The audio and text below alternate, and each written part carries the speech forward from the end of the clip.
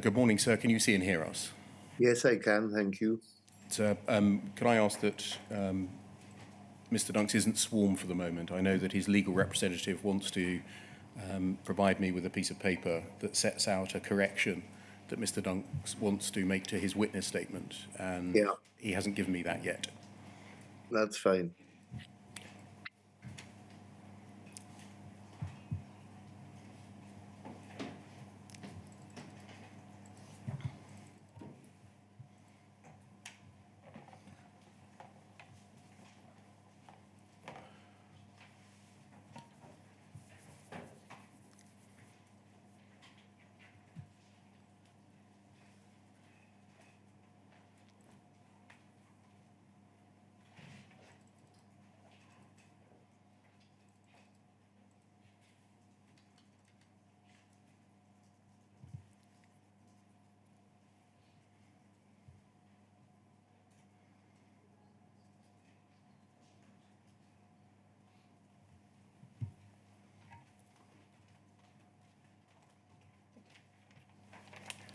Can I call Andy Dunks, please?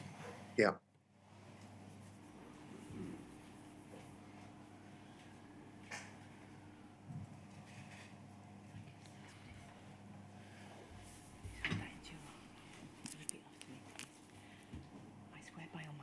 I swear by Almighty God. That the evidence I shall give. That the evidence I shall give. Shall be the truth. Shall be the truth. The whole truth. The whole truth. And nothing but the truth. And nothing but the truth. Thank you. Thank you. Good morning, Mr. Dunks. My name is Jason Beer. I ask questions on behalf of the inquiry. Before I ask you those questions, there's a matter that the chairman will raise with you. Mr. Dunks, under our law, a witness at a public inquiry has the right to decline to answer a question put to him by counsel to the inquiry, by any recognized legal representative, or by me, if there is a risk that the answer to that question would incriminate the witness. This legal principle is known in shorthand form as the privilege against self-incrimination. I take the view that fairness demands that I remind you of that privilege before you give your evidence. If at any stage you wish to rely upon that privilege, however, it is for you to alert me of that fact. If, therefore, any questions are put to you by any of the lawyers who ask you questions, or by me, which you do not wish to answer on the ground that to answer such a question might incriminate you, you must tell me immediately after the question is put to you. At that point, I will consider your objection and thereafter rule upon whether your objection to answering the question should be upheld. Now, I think I understand correctly that you are represented today by lawyers at the inquiry. Is that right? Yes. So if the issue relating to self-incrimination arises and you wish them to assist you, and if at any stage during the questioning you wish to consult your lawyers about the privilege, you must tell me so that I can consider whether that is appropriate. Do you understand all that, Mr. Dunks? I do, yes. Thank you very much. Over to you, Mr. Beer. Thank you, sir. Mr. Dunks, can you give us your full name, please? Andrew Paul Dunks. You last gave evidence on the 8th of March 2023 for half a day before the weather interrupted us in phase 3 of the inquiry. Since then, you've prepared a second witness statement, the URN for which is WITN 0030-0200. It's 69 pages long and it's dated the 24th of May 2024. I think there are 2 corrections that you wish to make to it. Is that right? Yes. Can we deal with the first of them, which is more substantial, by looking at page 23 of the witness statement, if that could be brought up on the screen. So second witness statement, page 23, and if you look in the hard copy in front of you.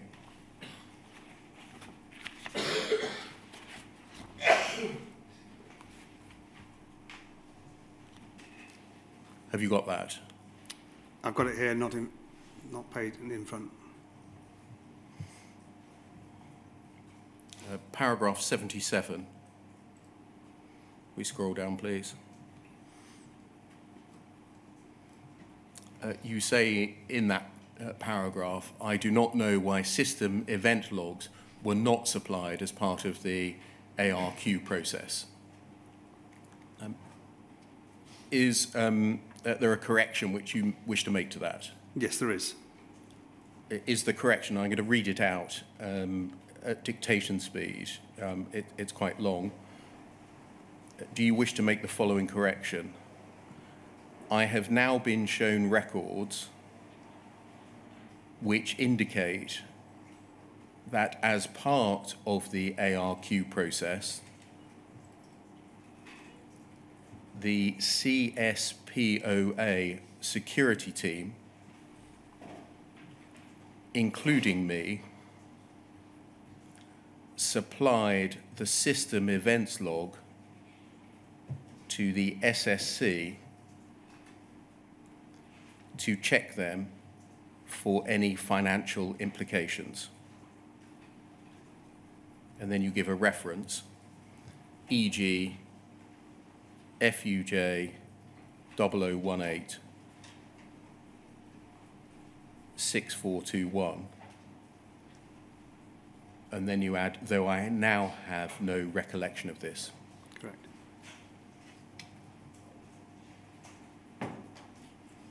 Is that the correction you wish to make? It is, yes. So I have now been shown records which indicate that as part of the ARQ process, the security team, including me, supplied the system events log to the SSC to check them for any financial implications, though I now have no recollection of this. Correct. And then the second correction, please, much simpler, page 52 of the witness statement.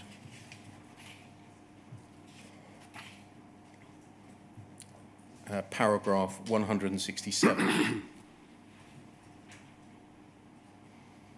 In the first line, you say, it appears that I was asked to provide litigation support in respect of this prosecution in August 2006. Do you wish to amend that to May 2006? I do, yeah.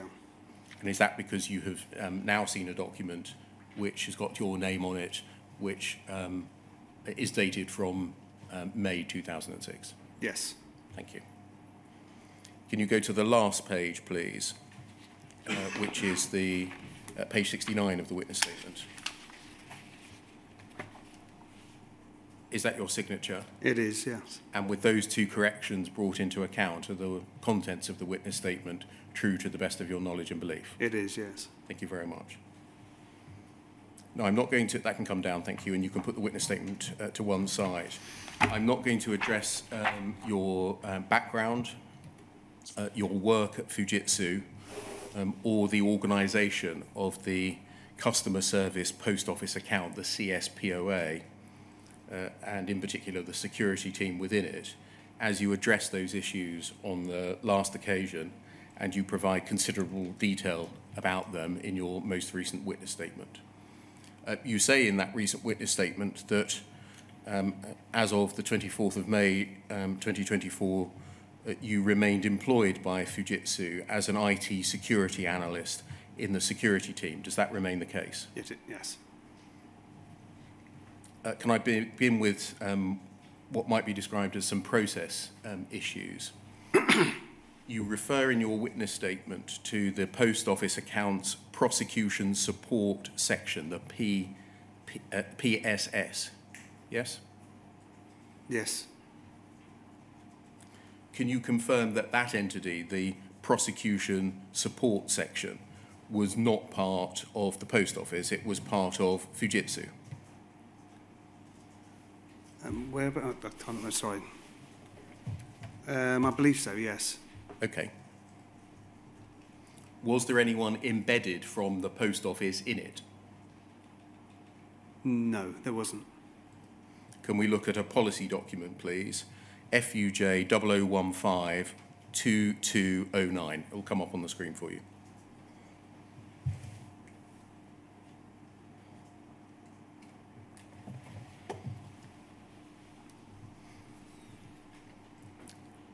can you see this is a document, the title of which is Network Banking Management of Prosecution Support.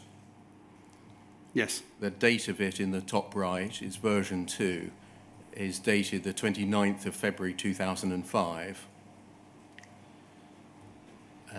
A summary of it under the title Abstract is given. It outlines the end-to-end procedures required to manage and deliver the Network Banking Prosecution Support Service. Can you see that? Yes. This is a document that you refer to in your witness statement. And if we just pan out a little bit to look at the whole of the front page, I don't think we see your name on it. Is that right? Yes. And then if we look at the second page, I don't think we see your name as a reviewer, either mandatory or optional, or a person to whom it was issued for information. Can you see that? Yes. Would that reflect the fact that the level at which you operated meant that you didn't contribute towards documents of this kind? Correct, yes. If we go back to page 1, please.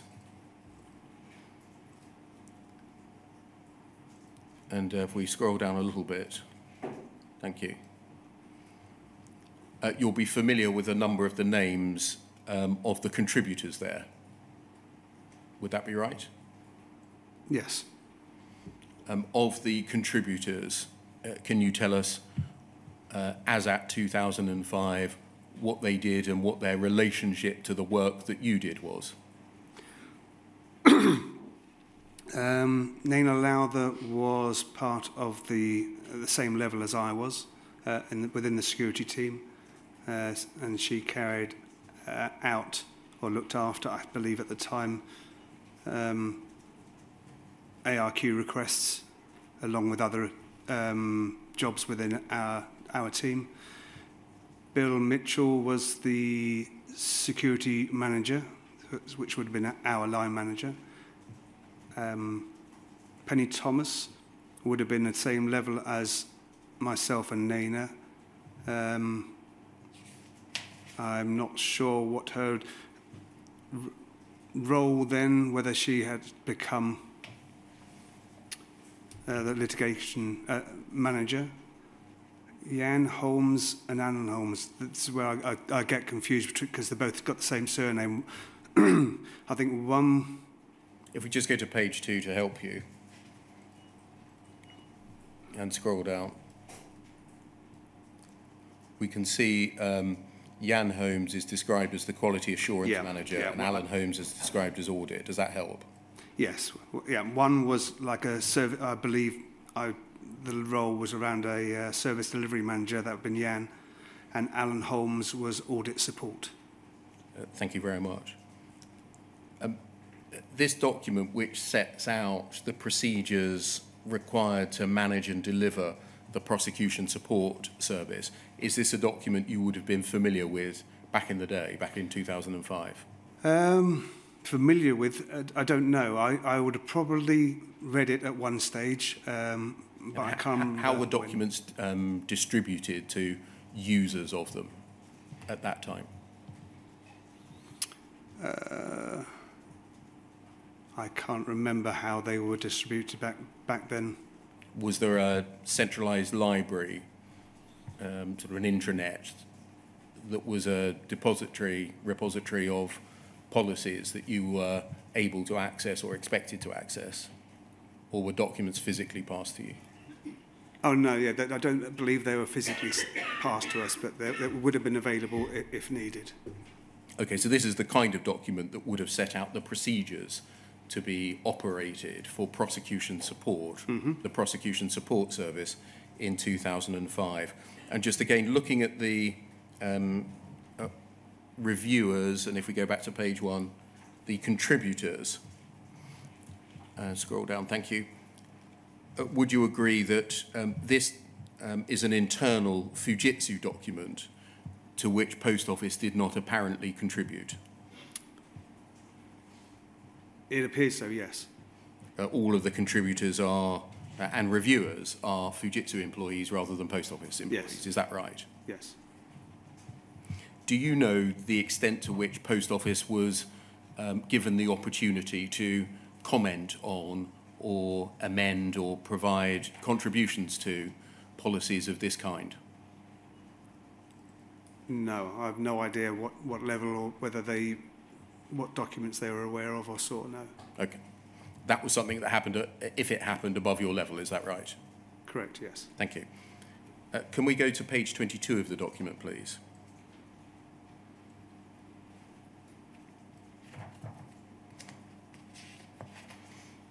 Can you see, if we just scroll down, please, under 7.2.4, it provides complete witness statement of fact. The Prosecution Support Service, PSS, will provide a witness statement of fact in respect of 250 ARQs per annum. This will, as far as possible, be undertaken by the person responsible for the actioning of the work so as to retain continuity of evidence and obviate the need for additional statements. And just on the point, the provision of the witness statement will be undertaken by the person, as far as is possible, who was responsible for undertaking the ARQ work described earlier in 7.1. That, I think, accords with what you tell us in the witness statement. If you did the extraction, then you were the provider of the witness statements. Is Yes. that right? Yes. Thank you. It continues, 7.2.4.1, any material or otherwise pertinent information shall be recorded and included in the relevant witness statement of fact. Requirements for witness statements explaining the extraction of audit data from Horizon in response to an ARQ shall be completed by the individual from PSS who completed the request. That's the same point as is made in 7.2.4. It continues, the statement shall follow the standard format and layout for witness statements of fact provided in evidence. Contents of witness statement of fact are flexible depending on specific requirements of each case and the knowledge of the witness giving the statement. An example of a witness statement of fact is provided in Appendix 2. For each request, Post Office and prosecution support will agree relevant matters, such as those listed below, which should be covered in the witness statement of fact based on the knowledge of the witness. And if we read on, we can see that those matters include, if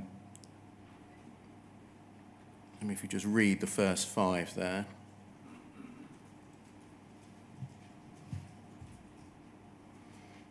And if we go over the page, please,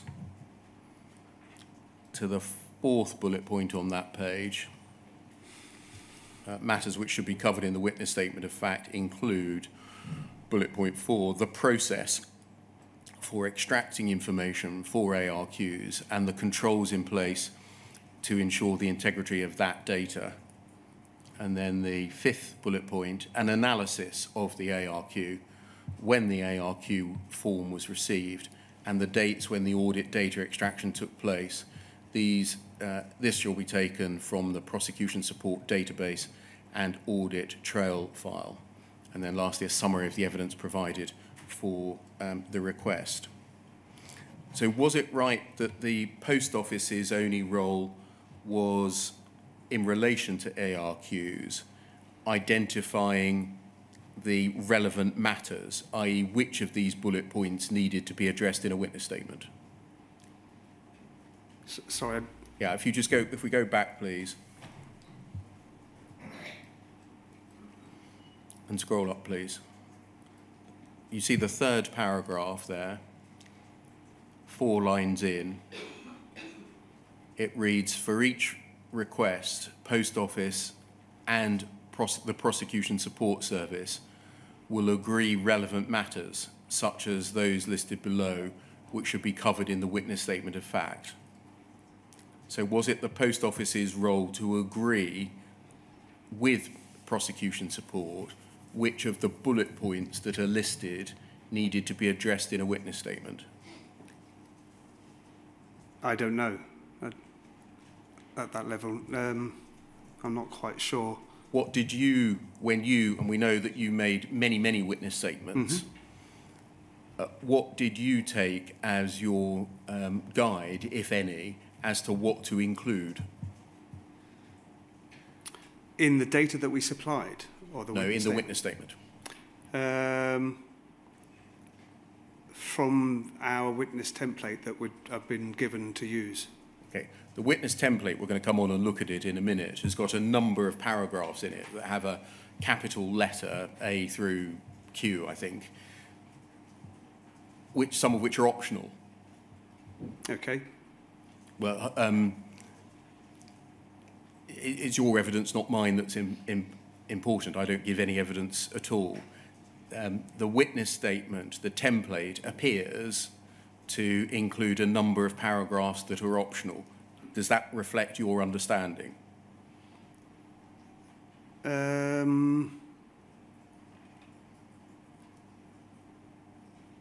Optional? I don't know. I don't recall that. We in the inquiry have seen a number of emails from either within Fujitsu or from Post Office to Fujitsu, where they say include paragraphs D, Q, and R, D, F, and Q. No need to address K and L. No, I'm not aware of that taking place. No. If we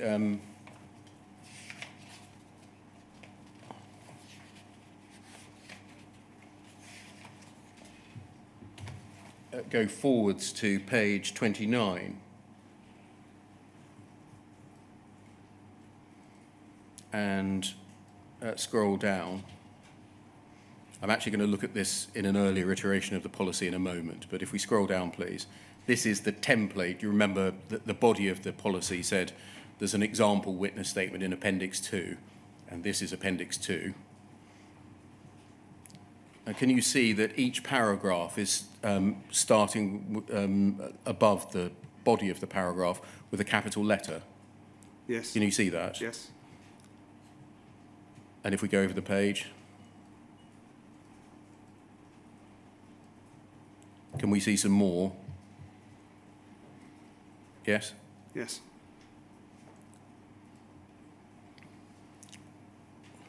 And if we scroll on, and keep scrolling,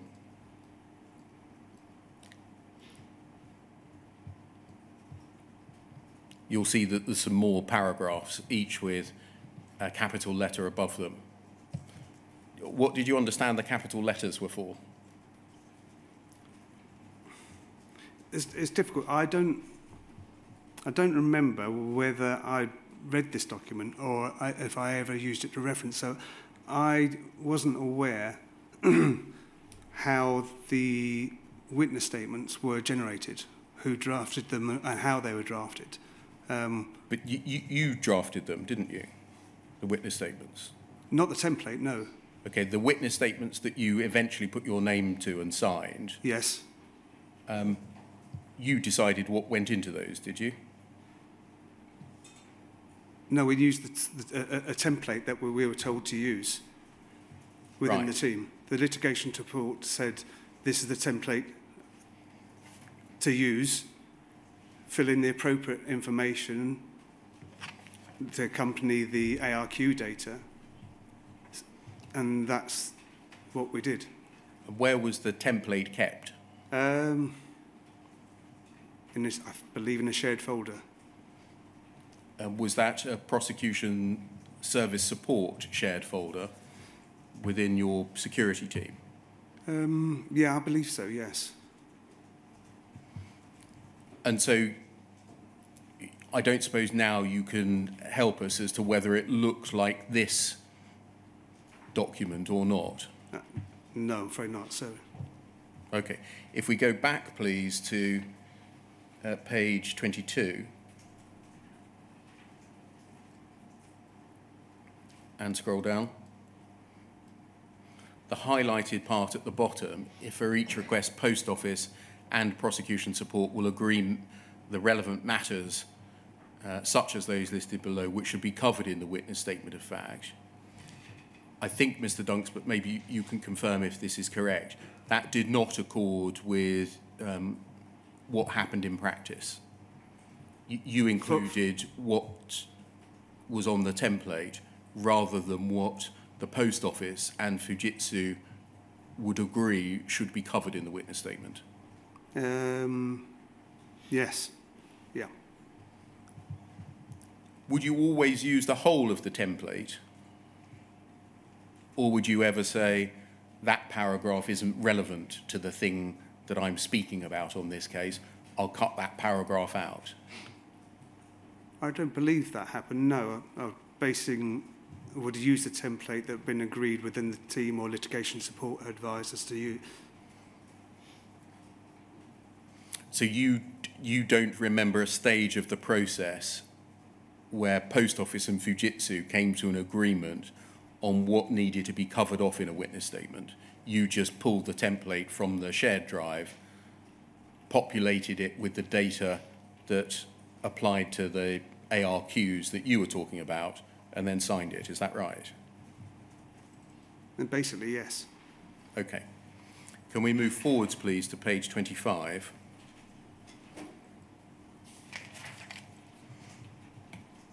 And look at paragraph 8.2. Expert witness statement is the heading. In the second paragraph there, the policy says it's conceivable that, given the size and complexity of the Horizon system, the integrity of the witness statements of fact may be challenged by defence counsel in order to discredit a prosecution. In these cases, additional granular detail about the technical working and integrity of various systems that constitute the Horizon system may be required, if only for, quote, unused material. Expert witnesses can comprise anyone within the Post Office account or its approved contractors who could be called upon to provide and testify to this additional evidence. Expert witnesses could be called upon to provide, for example, and then the first one is operational logs, and the last one is subsequent analysis of this data. Were you aware of, never mind the detail of what this says, but the sense of what these paragraphs say, that as well as what are described as witness statements of fact, there was the facility for expert witness statements to be provided? No. No, I don't think I was ever made aware of anything like that, no. Was that language in use at the time in Fujitsu, in the support service? Mr. X or Miss Y, probably by their first name, is providing a witness statement of fact, or in this case, because there's been a challenge, we need an expert witness statement? No, not that I'm aware of. I don't recall anything like that taking place within the team at any time, no. You'll see that it says expert witnesses can comprise anyone within the Post Office account. Can you see that? Yes. Were you ever told that you were a person that could provide evidence that would be classed as expert witness evidence? No. No one, as far as I'm aware, described me as an expert witness. Can we go, that can come down, thank you. Can we go to your witness statement, please, your second witness statement? It'll come up on the screen at page 17.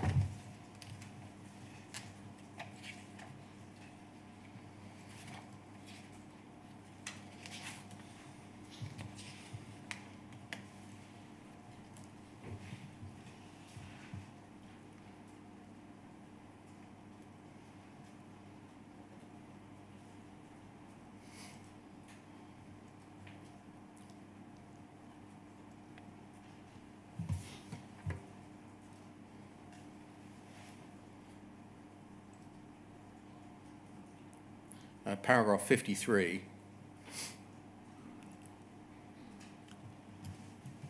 you say, I and the other security analysts assisted the litigation support manager as and when required, in addition to performing the other tasks assigned to us by the operational security manager. We were very process-driven and followed local work instruction documents. That's what I'm going to be concentrating on in a moment, Mr. Dunks, for many of the tasks that we performed, rather than consulting the Fujitsu policies and service descriptions. The local work instructions were informal documents, which at some stage had been written by those actually performing the tasks and which focused on the practicalities of how to do each task. I believe Penny Thomas drafted local work instructions in respect of ARQ extractions, and I wrote the local work instruction in respect of how to extract the HSD call records, though both documents may have been updated by different people over the years. None of these local work instructions that I used on a day-to-day basis have been disclosed to me by the inquiry. I should say that's because we haven't got them. So you tell us here that there were things that you call local work instructions, and that they were not, they were used rather than Fujitsu policies and service descriptions. Is that right? Yes, correct. In the drafting of them, were they based on the Fujitsu policy or service descriptions?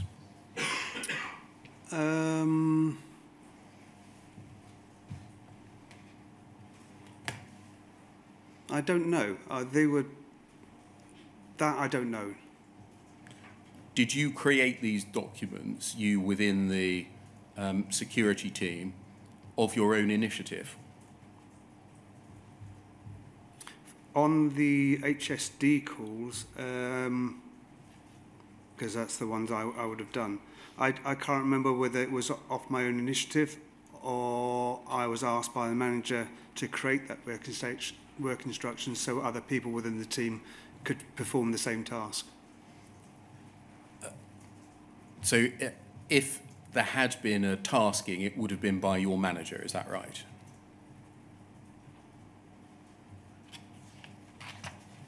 Yes, yeah, yes. Did any managers approve the local work instructions?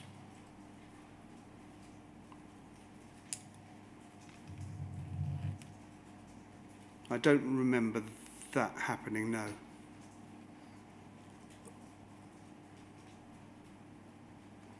And can you help us as to why a manager may not have approved the local work instructions?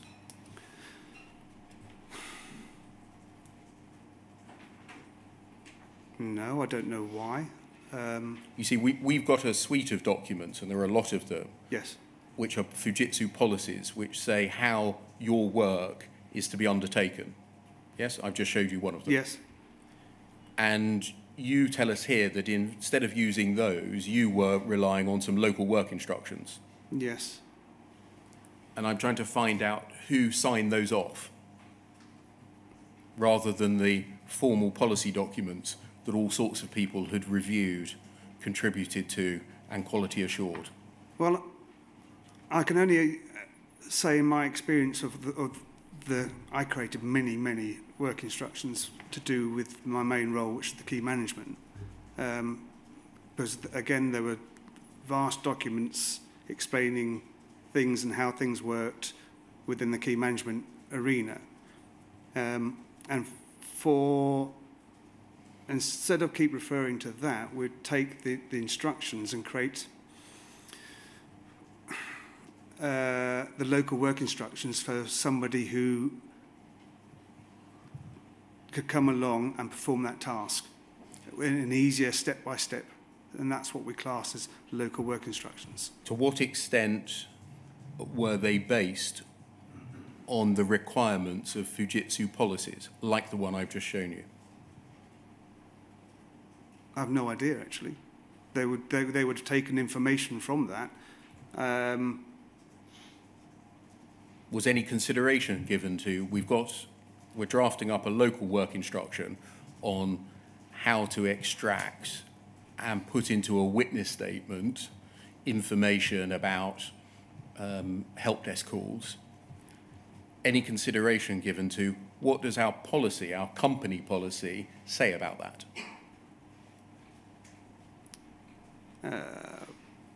I can't say for the ARQ, local work instructions, but no, I don't believe it. From my point of view, from the HSD call extraction, no.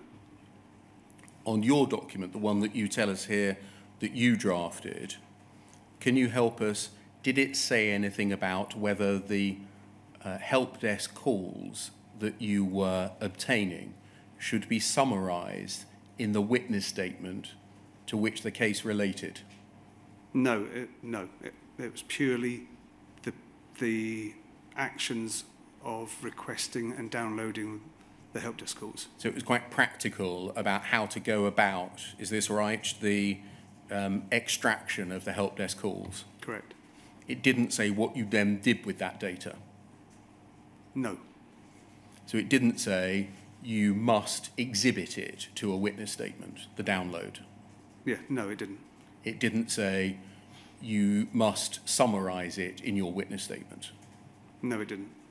It didn't say you should or you should not seek to analyse what the data means? No, it didn't.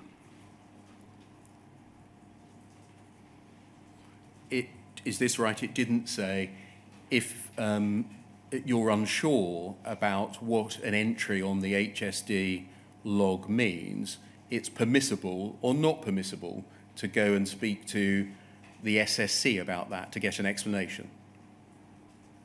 No, it didn't, no.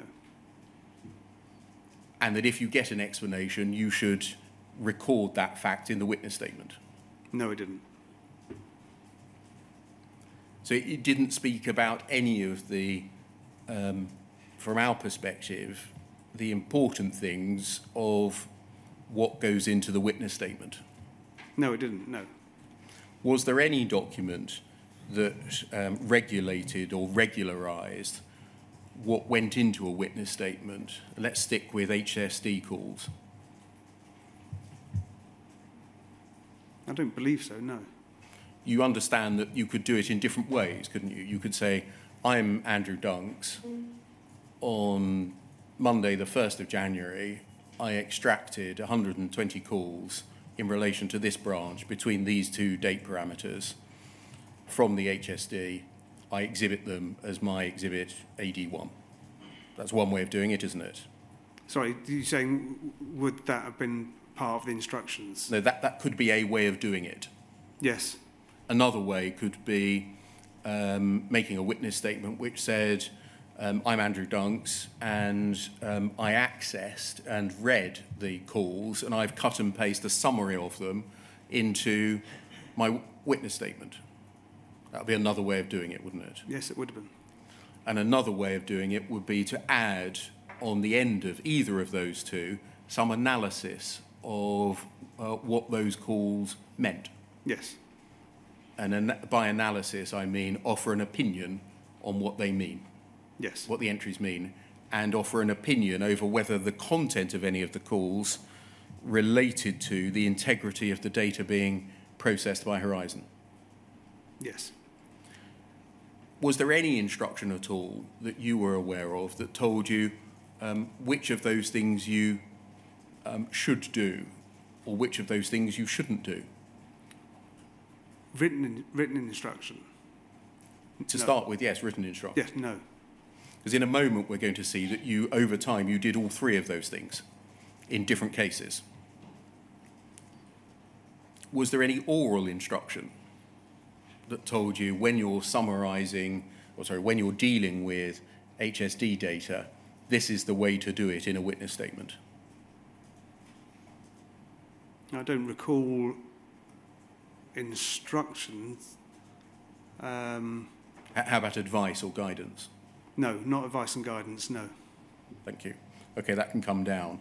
Can I turn to the issue of the extent to which you extracted ARQ data and the extent to which you gave evidence, i.e. the scale of the enterprise that you were engaged in?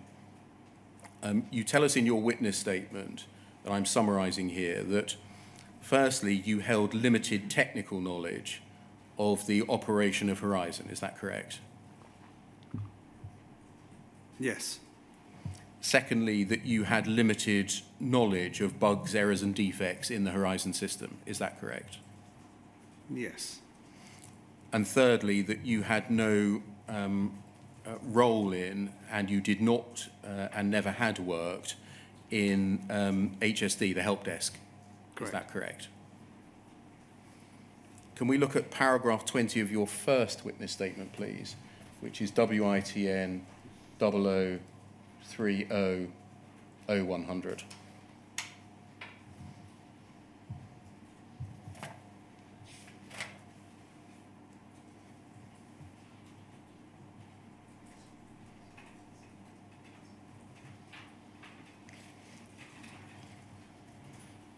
And can we look, please, on page 6 at paragraph 20? Can you see that on the screen? I can. You say, on occasion, and it's going to be those words that I'm going to be focusing on in a moment, Mr. Dunk. On occasion, I was requested to provide the post office with records of calls made to the HSD by a particular post office branch, and, if requested, to summarise these in witness statements. While I therefore did have access to the historic HSD call records, I'd only be looking at them when requested to do so as part of this task. I wasn't a party to the calls themselves and had no role in investigating any errors or communicating with the system users about them.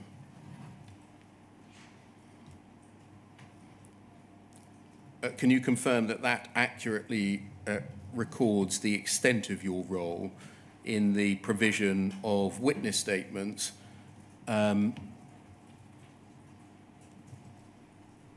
concerning calls to the help desk? Yes. Would you agree that what you're describing there is a purely procedural, administrative or mechanical one, i.e. Extracting the data, but also then summarising them in the witness statements? Yes. Would you describe the function that you were performing as a limited function? Limited. Yeah. Yes. Would it be right that you didn't have the technical expertise to interrogate whether the Horizon system was operating as it should at the relevant time?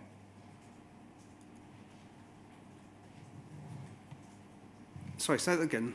Yes. Would it be right that you didn't have the technical expertise to interrogate whether the Horizon system was operating as it should at the relevant time? In respect to the help desk calls, I believe I had enough knowledge to be able to do that, yes. Enough knowledge to what? Say whether what was recorded on the calls meant that either the Horizon system was or was not operating as it should? I had enough knowledge to understand, during my looking at the calls, investigating the calls, I believe I gained enough knowledge to satisfy myself to make that sort of statement, yes. When you made that kind of statement, whether the Horizon system was operating as it should or not, by reference to the help desk calls, you were offering an opinion, weren't you?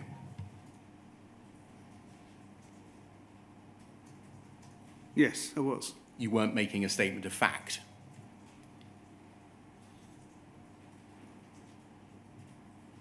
Yes. Can we go, please, to poll 403219?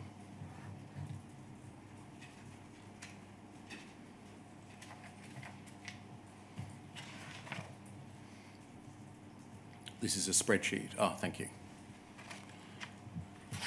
This is a spreadsheet disclosed to the inquiry by the Post Office.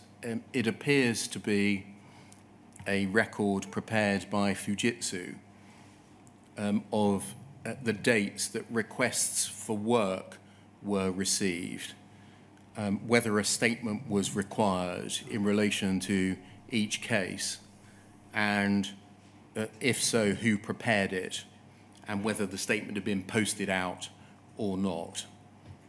The document runs from the 5th of April 2004 to the 22nd of March 2005, so just under a year.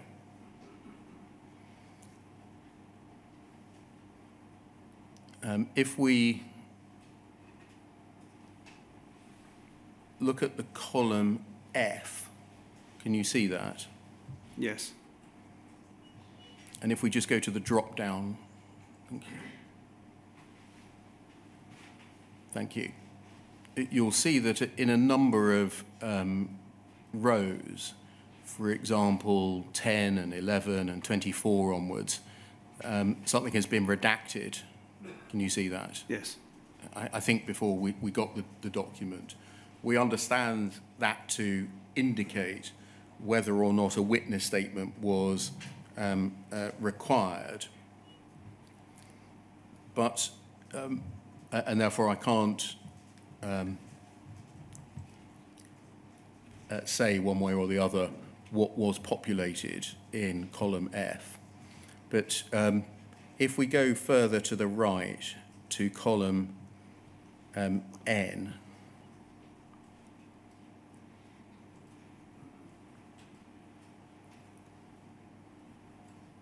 that's it, keep going, thank you. Thank you, and then if we scroll down,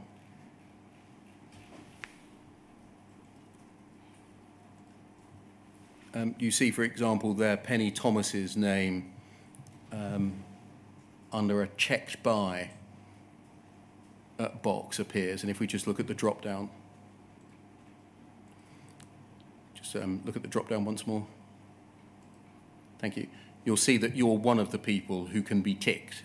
Can you see that? Yes. Was that essentially the team there? Yes, it was. Okay. Your name, we counted them up, appears in 98 different lines in this column between the 17th of August 2004 and the 9th of March 2005. So a 6 or 7 month period, you have had input on 98 requests from the Post Office. Yes.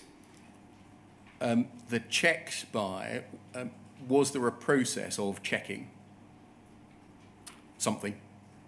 These checks were, if I remember correctly, for the ARQ data. And once someone had extracted the data, they'd performed their checks.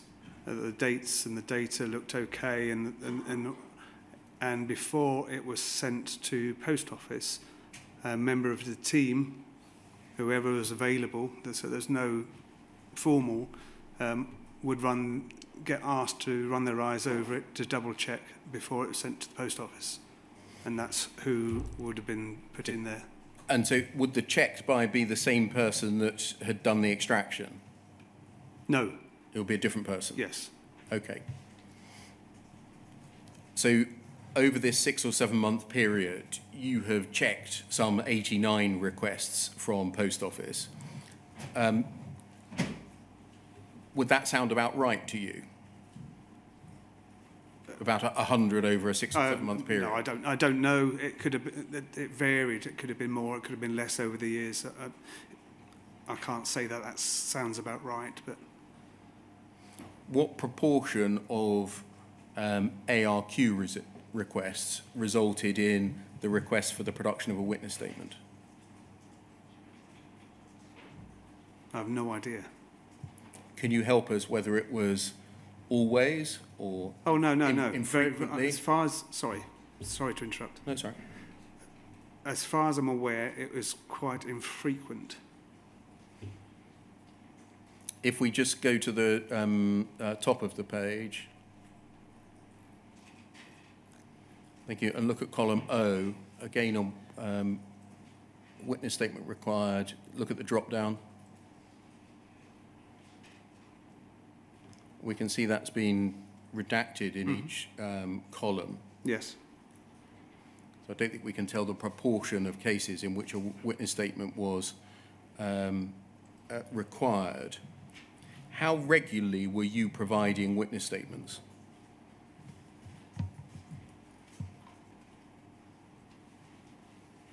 Again, quite, I don't know, quite this is to do with ARQs, quite infrequently.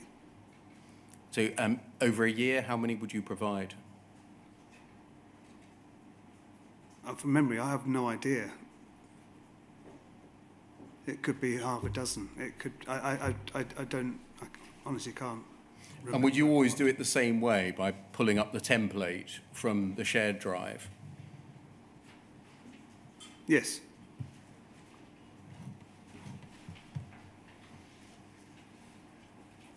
You remember in your witness statement, you said, on occasion I was requested to provide the post office with records of calls made to HSD. Is that right? It was only on occasion that you were asked to provide call records? Yes, it wasn't, yeah. Again, how many times a year? Well, again, I don't know. It would have varied from year to year, but it wasn't large. Though I remember, it wasn't that many. So once a month? I can't say. I don't know. No. It could have been one a month. It could have been none for a period of a couple of months. It could have been a couple. I don't know. I'd be guessing. Okay. Okay, we can take that down then. Can we go to your second witness statement and turn to the issue of the approach that you took to the provision of witness statements provided by Fujitsu to support post office prosecutions? And I want to start with the question of whether you were happy to provide such witness statements, whether you were content to do so. Can we look at your second witness statement, please, at page 16?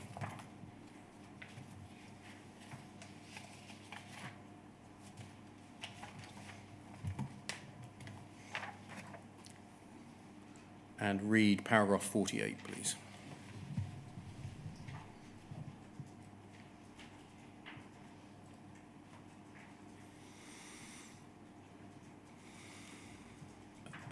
You say, I recall that Miss Baines was the main person responsible for performing ARQ data extractions for a time. Can you help us with who Miss Baines was? Raj Baines. So that's Rajbinder Baines, is Yes. that right? Yeah. To give her full name. And you tell us that she was the main person responsible for performing the ARQ extractions for a time. Yes. But then did that change?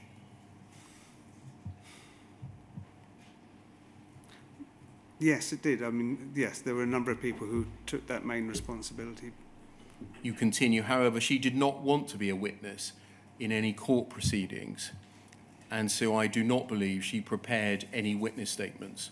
I got the impression she was nervous because it was something unknown to her, and the idea of going to court and being questioned was a bit daunting.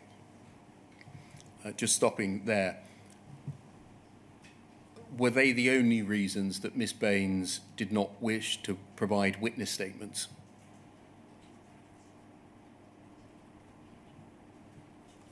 No, I don't know. I'm not sure I ever had a proper conversation about it, but I do remember being nervous. It's not that type of outward person to want to do that.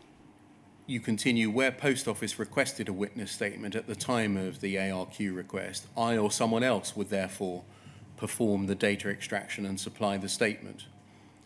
If Miss Baines had performed the data extraction and Post Office later requested a witness statement, then I or someone else would re-extract the data. So you, is this right, were not apparently afflicted with the same concerns that Miss Baines was about giving witness statements and giving evidence and appearing in court? Sorry, afflicted. Yes. She didn't want to be a witness. She was, according to you, nervous and didn't like the idea of going to court.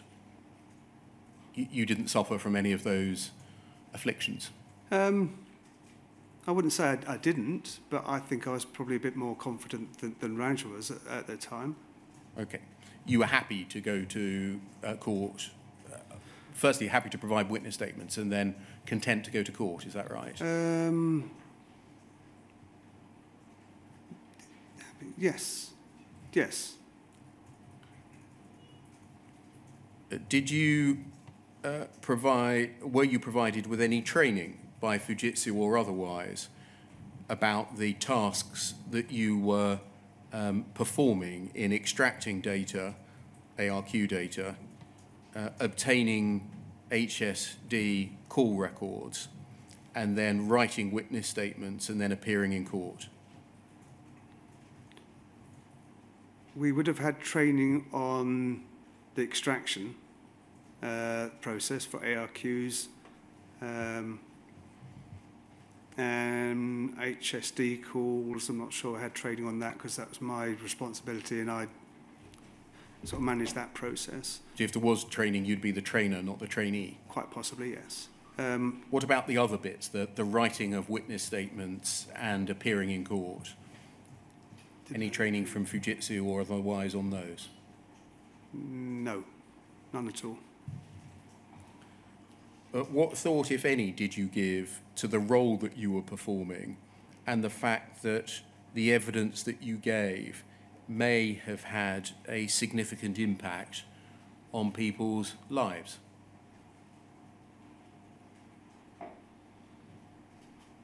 I don't recall my thought process at the time of generating those. But I took that responsibility quite seriously. I mean, I was supplying data and I had to be happy with that witness statement.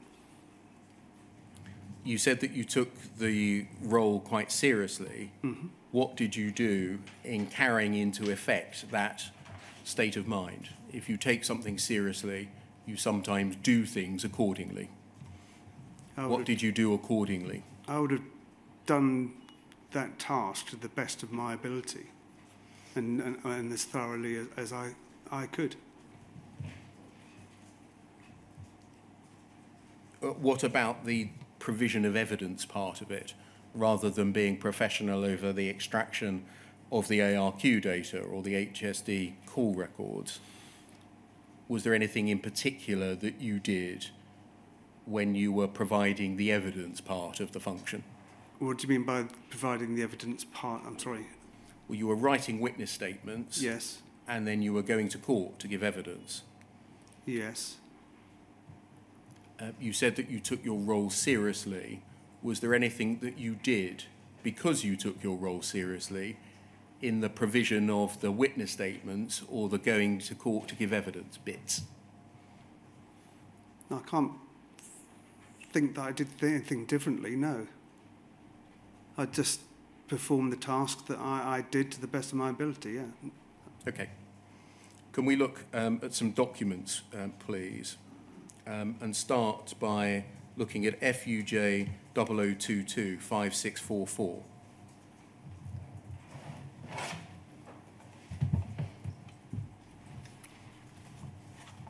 And look at page 2, please.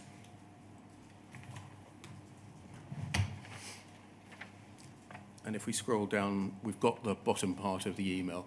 Can you see an email here from Lisa Allen to Phil Budd of the 29th of July 2009 concerning the Porters Avenue Post Office and the provision of a statement? Yes? Yes. Now, Porters Avenue, the Porters Avenue Post Office, I think you know that that was run by the sub-postmaster, Mr. Jerry Hosey, H-O-S-I. Yes? Yes. Before we get into the detail, because it's not a case that we've looked at in any substance before, I think it would be helpful to remind ourselves as to what happened in Mr. Hosey's case. So can we temporarily go away from this witness statement, this email, and look at RLIT 40130?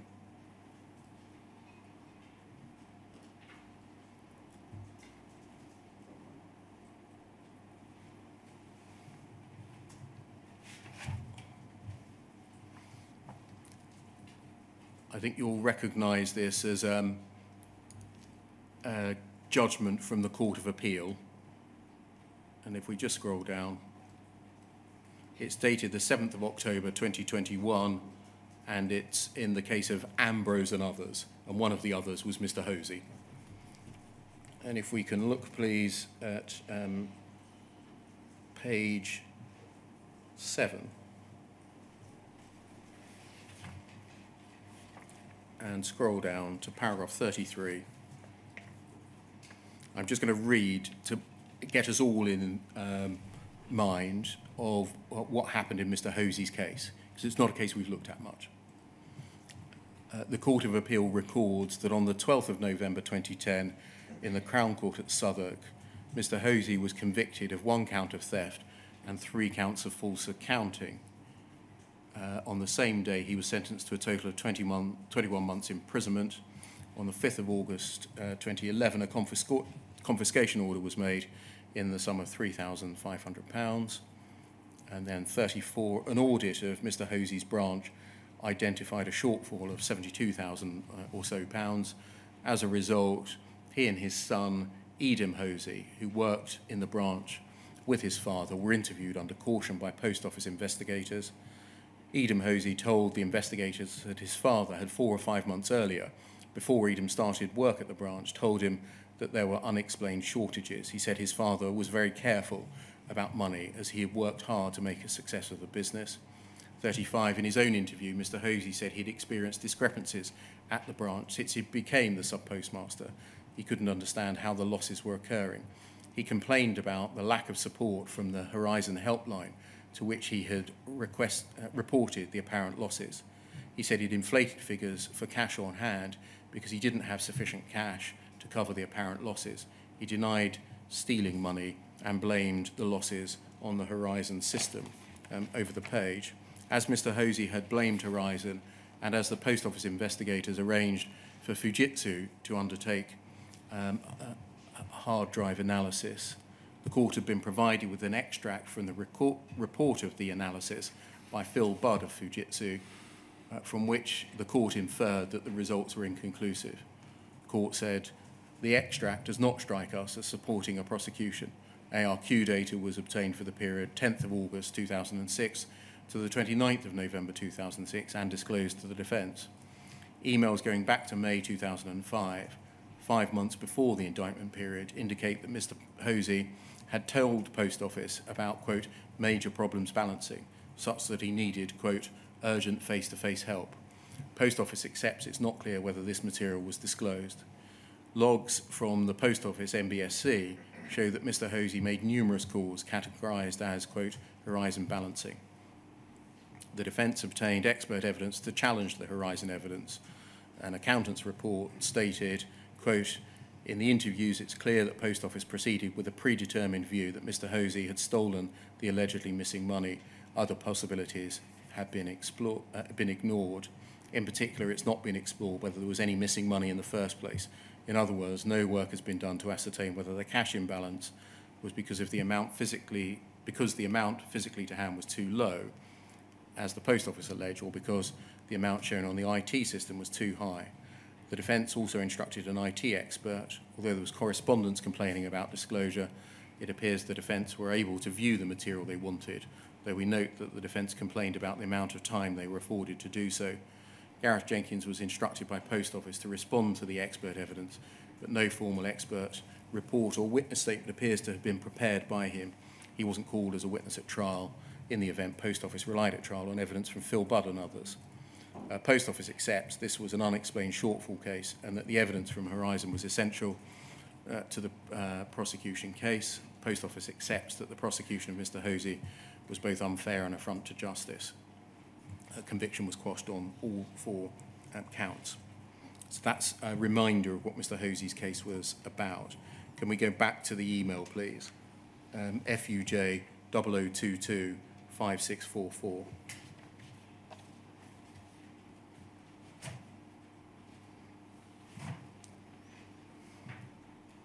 Page 2. Bottom email. Lisa Allen to Phil Budd. Lisa Allen, is this right? She was an investigation manager in the post office.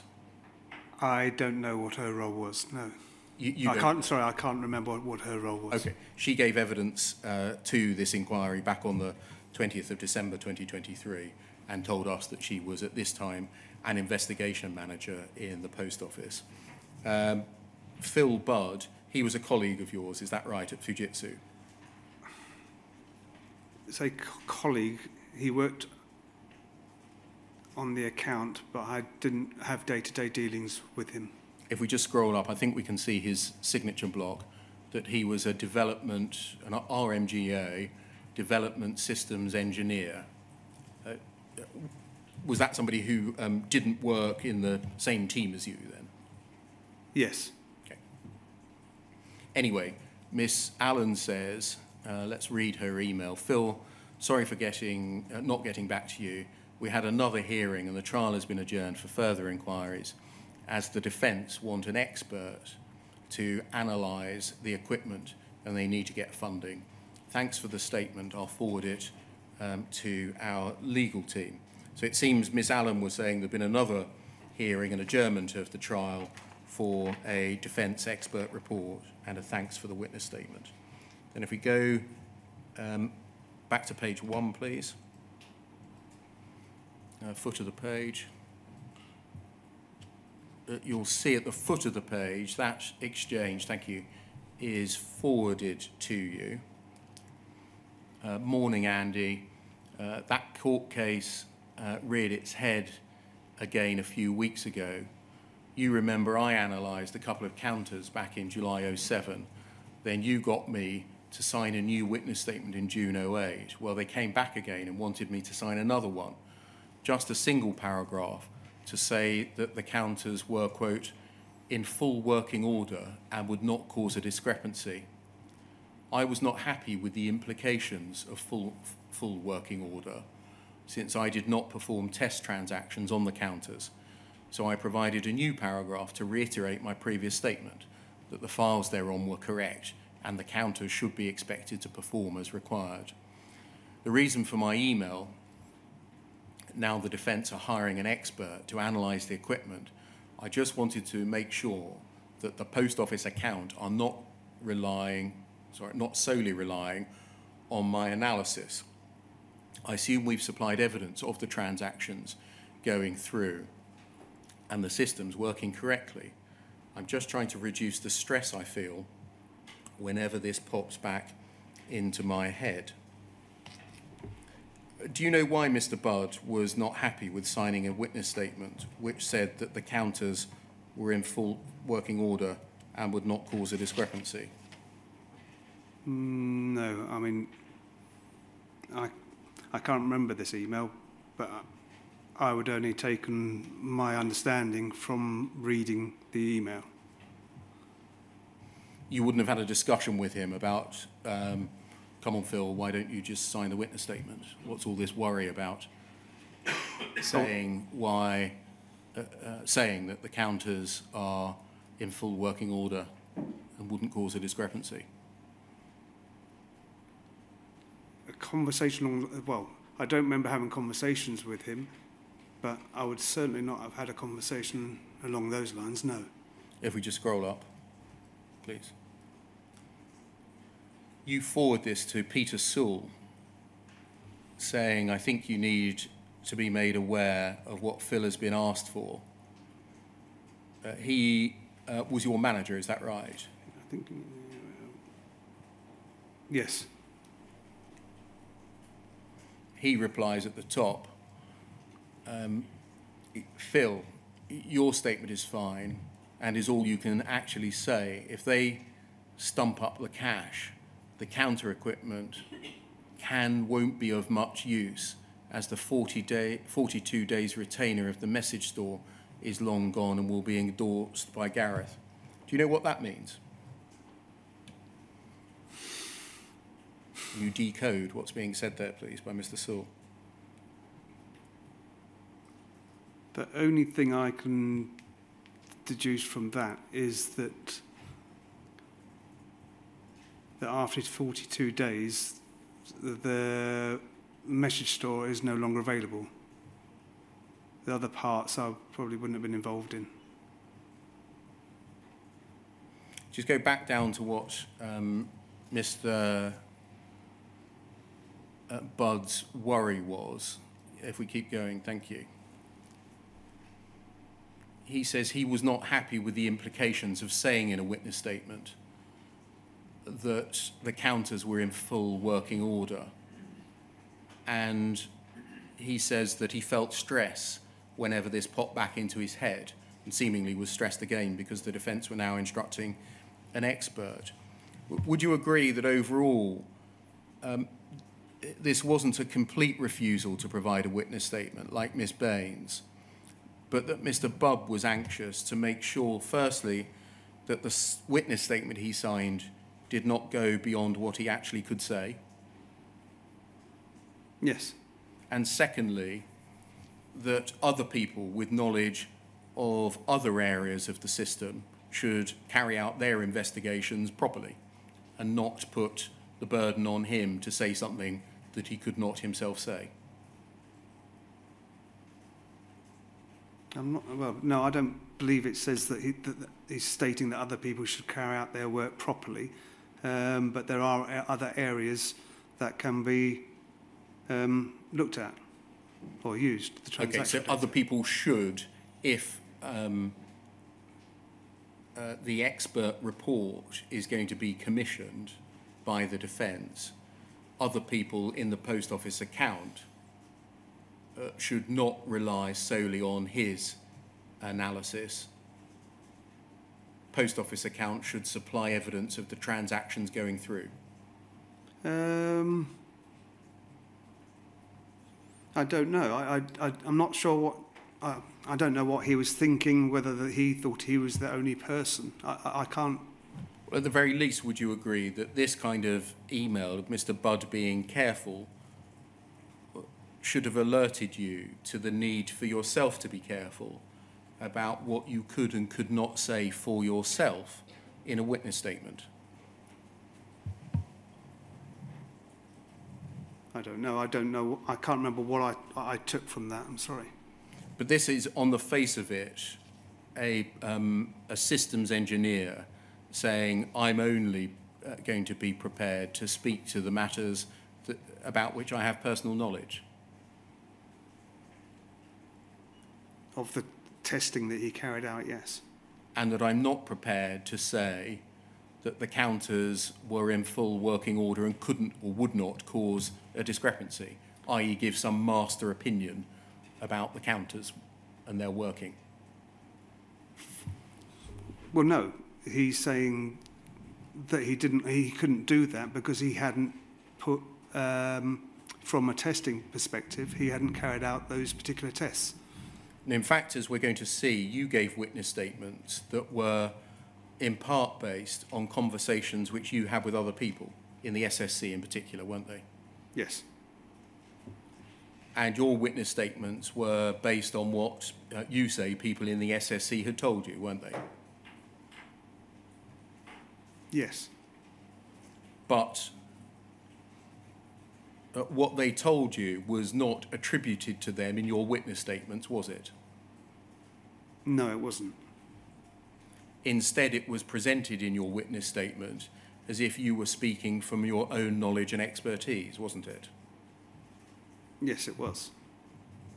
Did you realise when you were undertaking that task, going off to speak to or speaking down the phone to people in the SSC, writing things in your witness statements that were based on what they were telling you, about which you had no clue yourself, that you were blurring lines? So sorry, the question? Yeah. When you were doing this, writing witness statements that were in part based on what other people had told you. The facts themselves, you yourself could not speak to from your own personal knowledge. Did it occur to you that you were blurring lines?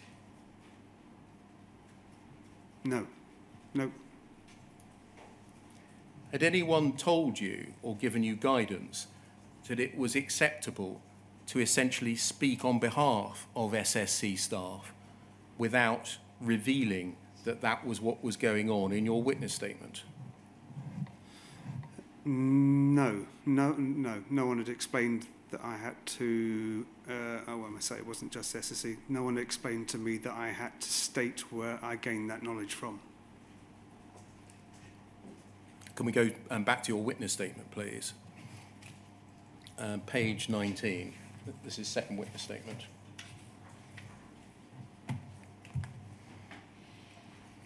Page 19, paragraph 60.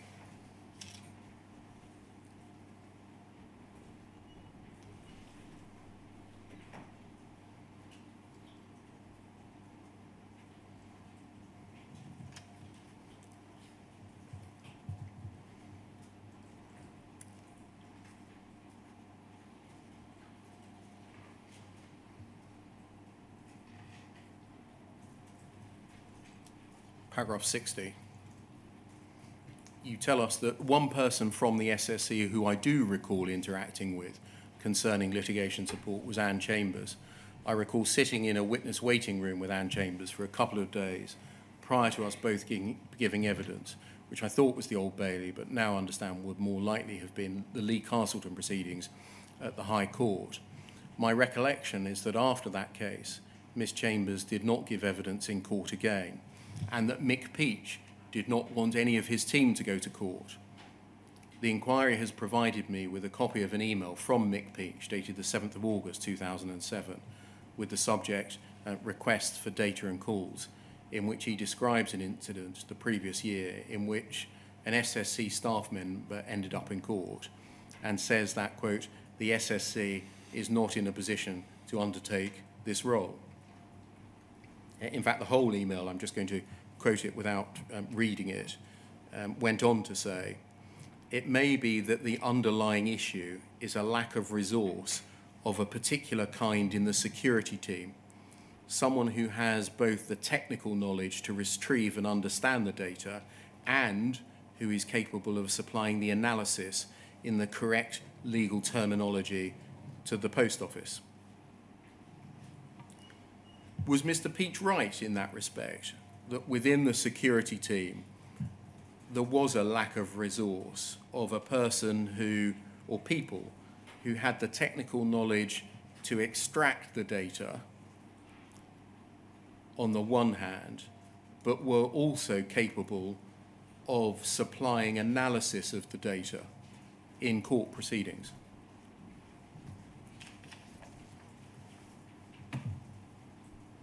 No, I don't. At that time, no, I don't believe that there was. In my role within supplying those witness statements and the call log data, no, I don't believe I did.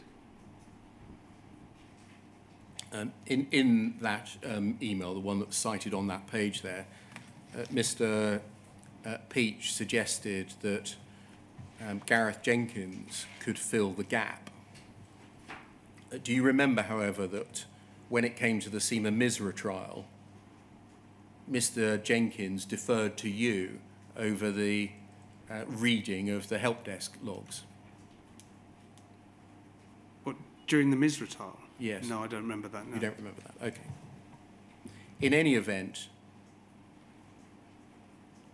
you've told us in your witness statement that you passed on what people told you in the SSC in terms of analysis of HSD calls. Is that right? Sorry, I was trying to listen to the question. Yes. Again. In your witness statement generally, you Yeah. tell us that you went to the SSC and spoke to them or called them, asked them for assistance at times, yes, on what entries in HSD logs meant and whether or not what was recorded there would have had an effect on the operation of the Horizon system? Yes.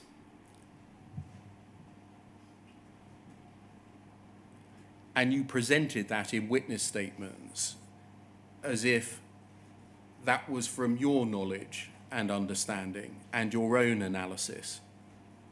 In the light of that, did you think that it was appropriate, given the SSC's reluctance to undertake that function themselves?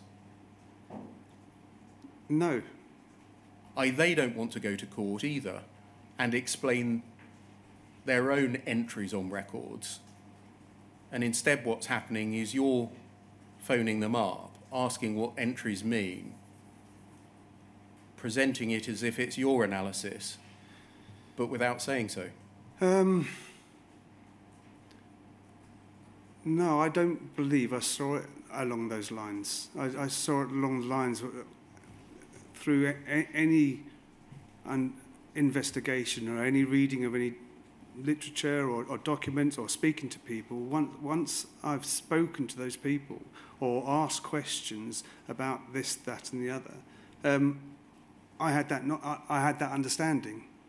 So it was within my, at that time, it was within my own knowledge. So because somebody tells you something, you're allowed to repurpose it as your own knowledge in a witness statement and evidence in court. Is that what you're saying? Repurpose? Yeah, as if it's your own knowledge.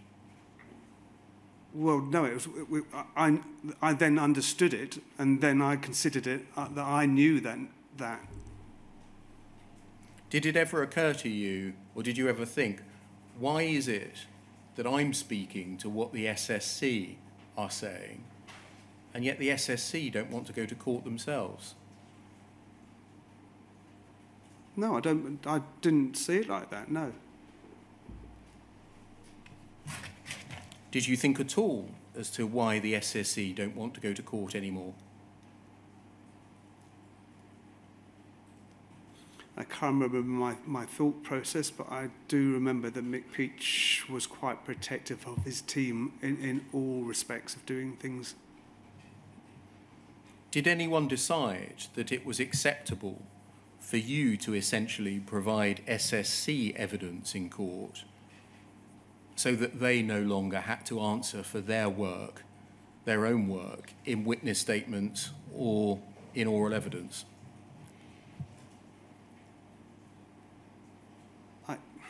Did a manager sign this off and say, look, Mick Peach is being protective over his team, he's not letting them go to court, I'm being put up instead, I chat to the SSC and I say what they would have said if they had gone to court? Well, did anyone sign that off? Sign it off?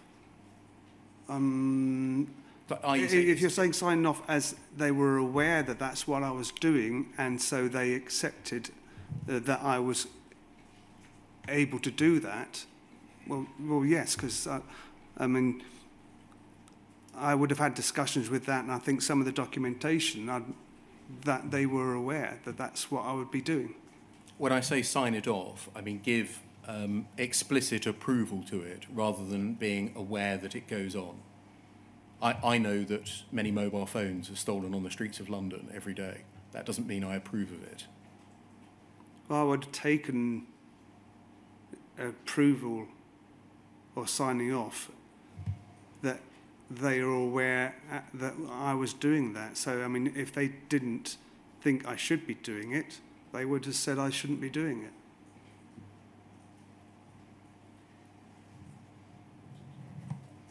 Was there a relationship between Mr. Peach being protective of his team, saying that they aren't to go to court anymore, and you taking a greater role and effectively giving some of the evidence that they would have given? I don't think so. No, I don't believe so. I can't remember that. Thank you. So we're about to turn to a different topic. Might we take the break until 25 past, please? Yes, of course. Thank you, sir.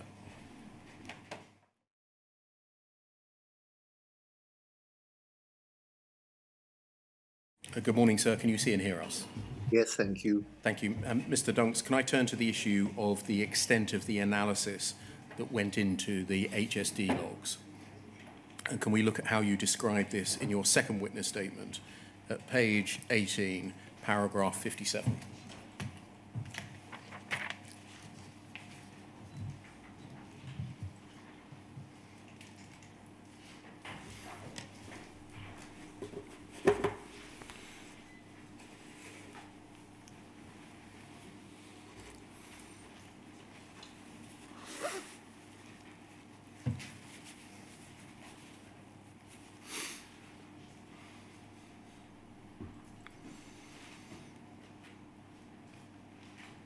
Page 18, paragraph 57.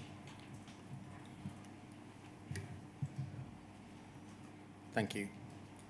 You say, in respect of the HSD calls, as part of my due diligence, when analysing whether there could have been an impact on the integrity of the data, I would consult with colleagues who had come across the issues before or who had a greater technical knowledge than me, such as the Software Support Centre, the SSC, to better understand the nature of the issues being raised and how they were resolved.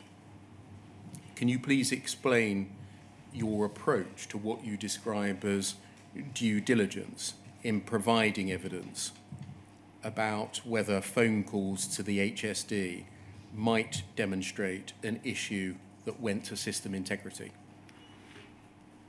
So what was the last bit of that? Yes. Can you explain the approach that you took, i.e. On what prompted you to make a call to the SSC? What level of concern in what you read on a call log would cause you to go to the SSC? You call it due diligence here. Yeah, due diligence. I would have carried out investigation and looked through each of the calls. So stop there. You say that you would have carried out an investigation. What did your investigation consist of? Right, I'd have printed out all the calls in detail, or printed them out. I'd have read through the calls. So printing and reading them? Yep, step by step and looking at the calls. If there was an area and then there that I didn't quite understand what was going on or what was how it's being resolved, I would consult whoever I believed at the time would have been able to help me understand what was going on. How did you identify that person?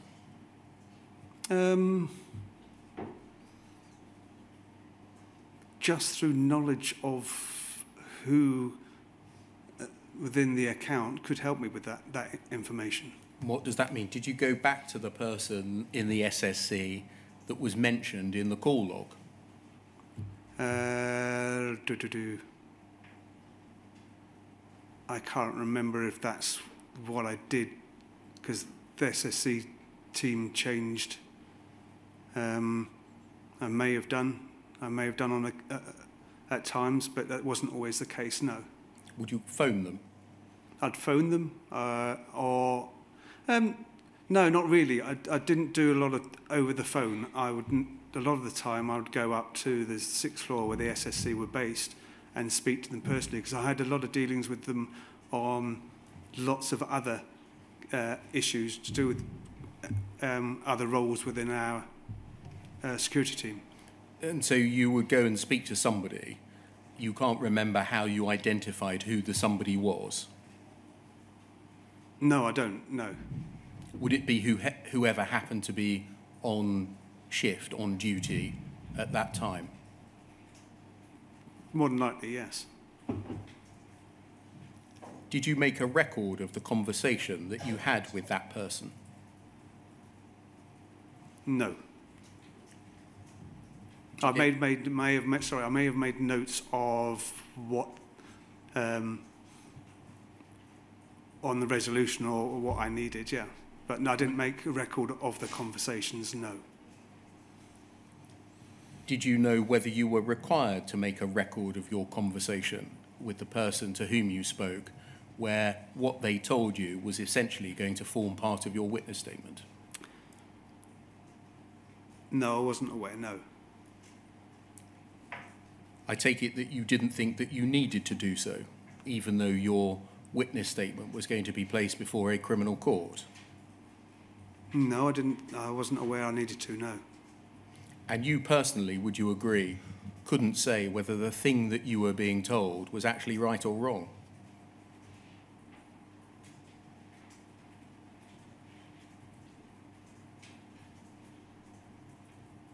I don't know. I had to...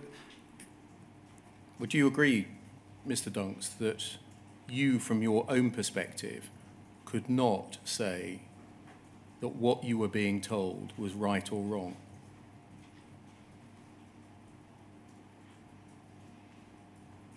I don't know, because these are the people who dealt with these calls, so I would have had to rely on their own knowledge. I mean, if they didn't know... Isn't that the answer then? Sorry? You yourself couldn't know whether what they were telling you was right or wrong.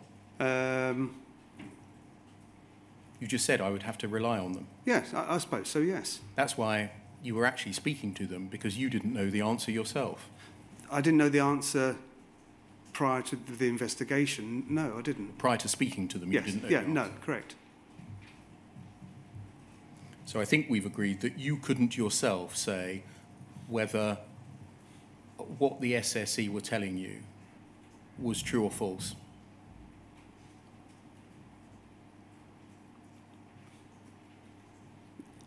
I suppose so, yes.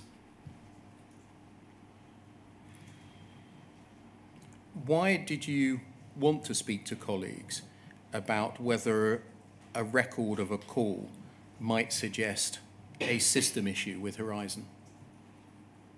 Because I would have to defer to someone who's got a far greater technical knowledge than I did.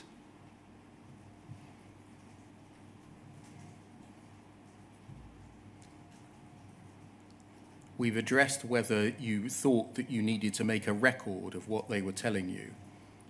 Did you know one way or the other whether you had to explain in your witness statement that what you were telling the court was in fact not based on your own knowledge, but was what somebody had told you? Two things there. Firstly, I wasn't aware and never been made aware that if I'd spoken to somebody to gain that knowledge, that I had to state that. And secondly, as I said before, I read that part of the witness statement as within my own knowledge. And if I'd done research or investigated something, at that time, I would have had that knowledge. That's from, I knew about it.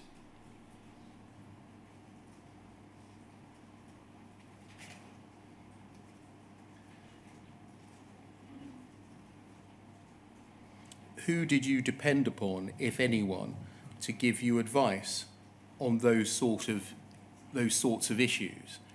I.e., whether it was permissible to speak to somebody in the SSC, if you did speak to somebody in the SSC, whether you had to make a record of the conversation, and that if you did speak to somebody in the SSC, you should disclose that transparently on your witness statement.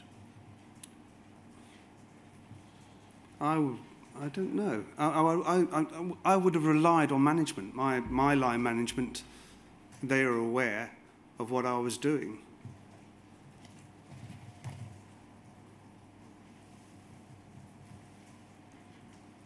And can you name names, please? Or I would have said any of my the security managers at the time. I mean, I think I've listed the ones that I remember. Brian Pinder, Pete Saul, Donna Monroe, off the top of my head right at this moment. Did you have access to legal advice within Fujitsu?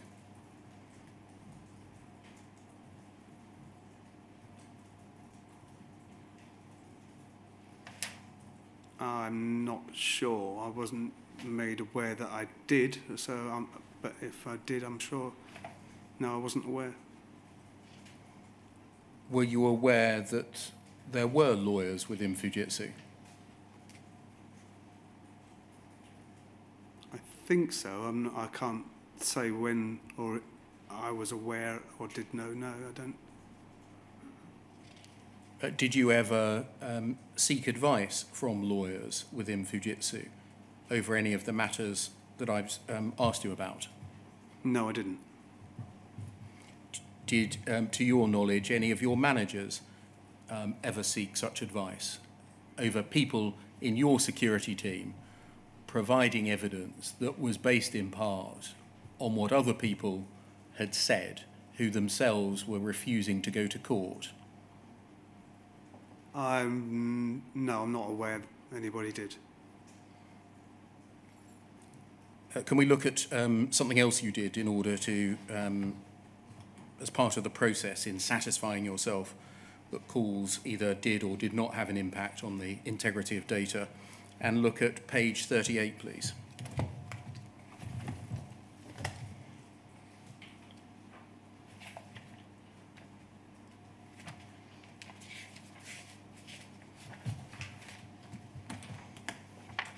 And it's paragraph 115, which is towards the bottom of the page. You say, where there was a possibility that the issue being raised could have affected the data, I examined the records of the investigations carried out by the engineers assigned to deal with the call to confirm that they had either determined there was no impact or that a fix had been deployed to remedy any fault. Where I was unsure of anything, I would consult with colleagues who had come across the issues before or who had greater technical knowledge than me, such as the SSC, to better understand the nature of the issues being raised and how they were resolved, to satisfy myself that it had no impact on the integrity of the data. You describe here the way that you went about satisfying yourself that what was recorded in call data did not have an impact on the integrity of Horizon data, yes? Yes. Who told you that you were supposed to satisfy yourself that call data did not have an impact on the integrity of Horizon data, like what was recorded in the help desk records? I don't think anybody said that I had to satisfy myself. I don't think anybody's used those words to me, no. Did you see it as your role in the security department to give such an assurance, no impact on integrity of Horizon data? In supplying the witness statements, I would have had to satisfy myself because of the wording within the witness statement. I'd have had to satisfy myself that there wasn't any impact. I'm asking, did you therefore see it as your role in the security department to give assurances that what you'd read in the call logs could have had no impact on the integrity of Horizon data? I didn't see it as... Well, yes, I saw it as my role because I was supplying the witness statement, so yes. Did you ever provide a witness statement in all of your years in which you said that a call record did challenge the integrity of Horizon data? I don't believe I did, no. Did you ever provide a witness statement in all of your years in which you said that what was recorded in an HSD call record even possibly challenged the integrity of Horizon data? No, I didn't, no. So it was all one way. Nothing you ever read over decades ever even possibly called into question the integrity of Horizon data? No, I didn't. Through my investigation, no, I didn't. I satisfied myself that it didn't, no. Can I look at a third aspect of your approach, please? Page 59 of your witness statement.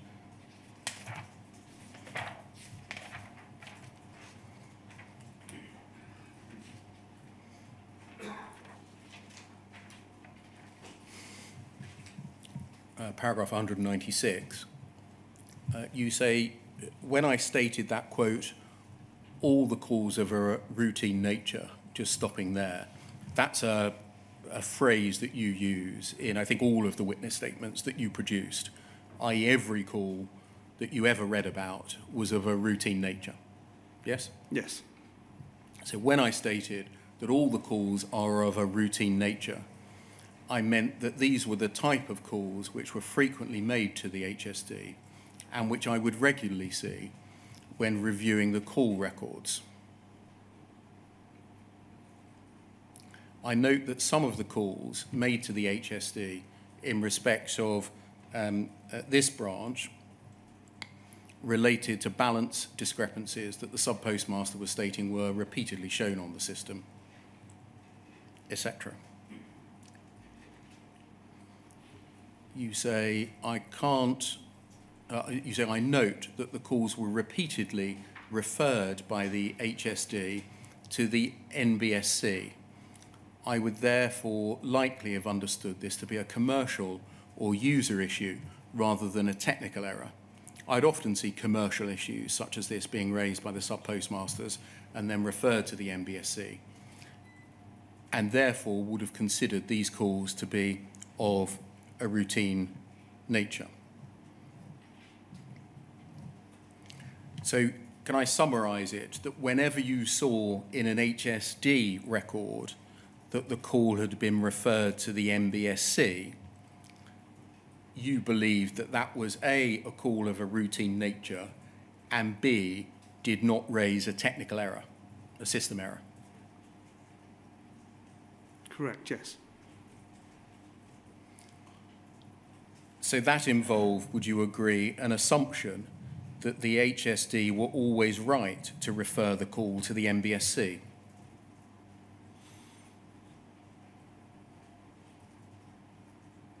Yes. And it involved an assumption that if the sub-postmaster thought that the discrepancy about which they were complaining was a result of a technical error, a system error, then they were wrong.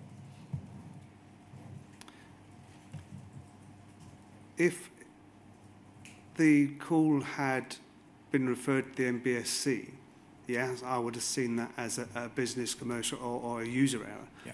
And what I'm asking, Mr. Dunks, is that you're assuming that the person in the HSD has got it right and that the sub-postmaster has got it wrong.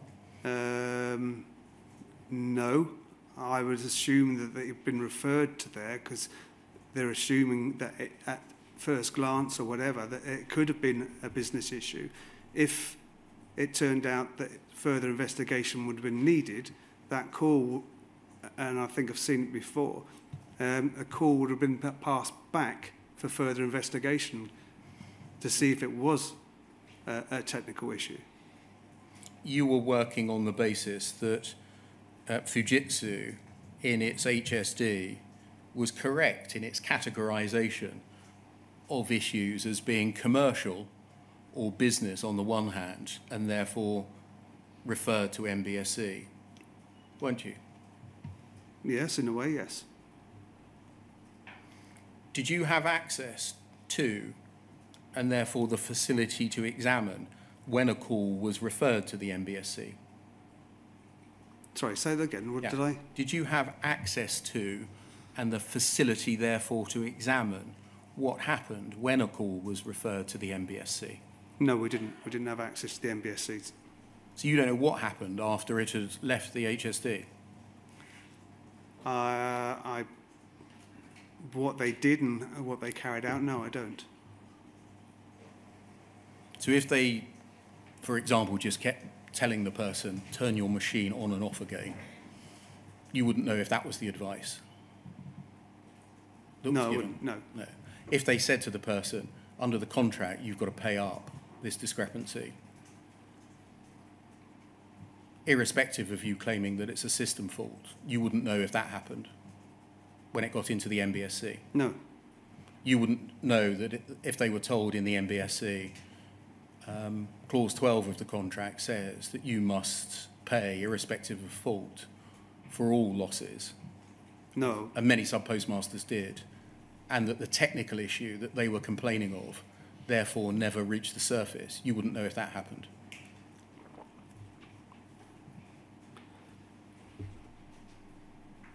I would have known if it needed further investigation, as in the fact that it may have been a technical issue. That call would have been passed back.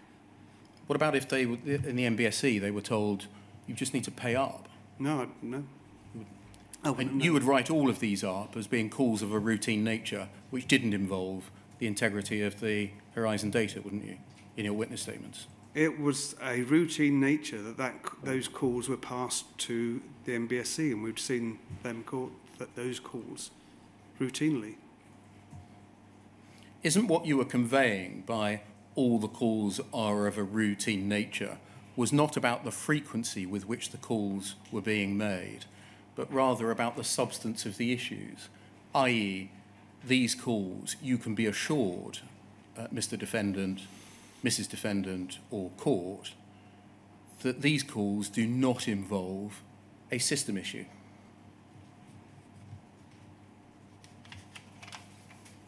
Repeat the question, Yeah. sorry? You weren't talking about the frequency with which the calls were being made by saying all of these calls are of a routine nature. You were implying that these calls did not involve any system issue with Horizon, weren't you? No, not one saying when they're routine nature. No, they would, as I said, as stated in there, that the contents or the type of calls were seen frequently. Might that not mean that there's a big system issue if you are frequently seeing calls of the same nature? No, I don't believe so, no. Why? Because the types of the calls that I'd looked at and seen. Sorry, the types of calls... The types of the contents of the calls. I mean, that's what I'd have based that on. Can I turn that and come down, thank you, to your approach to HSD call logs, and in particular whether you summarised them or exhibited them. Did you always exhibit HSD call logs to your witness statements so that the raw materials were disclosed to the defence and to the court, or did you sometimes just summarise them in your witness statements? Sometimes just summarise them. And why did sometimes you give disclosure of the raw materials so that the court and the defence could actually look at them, and other times you didn't? That would have been dependent on what was requested by the post office. So sometimes they would just ask for a summary, and sometimes they would ask for the call logs to be exhibited. Correct. Do you know what determined in their mind whether it was a summary case or an exhibiting of raw material case? No, no idea. Was it chance No, I for a don't defendant which level of service they might have got? I have no idea. I don't know. I was just basing that on what they requested. I don't know why they would request one or the other. That's. Did it ever occur to you, hold on, in some cases I'm actually handing over the raw product here as an exhibit, and in other cases I'm just summarising it? Why is that? No, I don't think it did. I knew full well that if the raw data, as in the complete call, was there and was available if requested at any time that they requested any data, it was supplied. Okay, can we look please at poll 307 3280?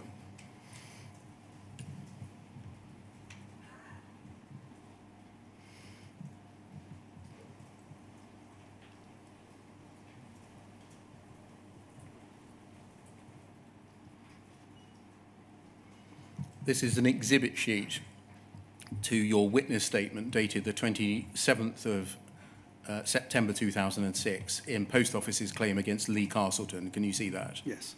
and we can see that it's your exhibit APD1, Andrew Paul Dunks, I think that is. Yes. And if we go over the page, please. Can we see that you're exhibiting here HSD call records? Yeah, and if we just scroll down and just keep going, it can be done relatively quickly. Keep going. A series of HSD call records. Yes, so here you are in a civil case, in a civil context, exhibiting the call logs themselves. Yes? Yes. And do you agree that gives the reader the facility to record everything that is recorded on the call log itself? Absolutely, yes. Were there any hidden screens or hidden drop-downs, or were they all available if you did a print to see? No, that is the full contents of a call at the time. Thank you. Can we look, please, at FUJ 308 3702?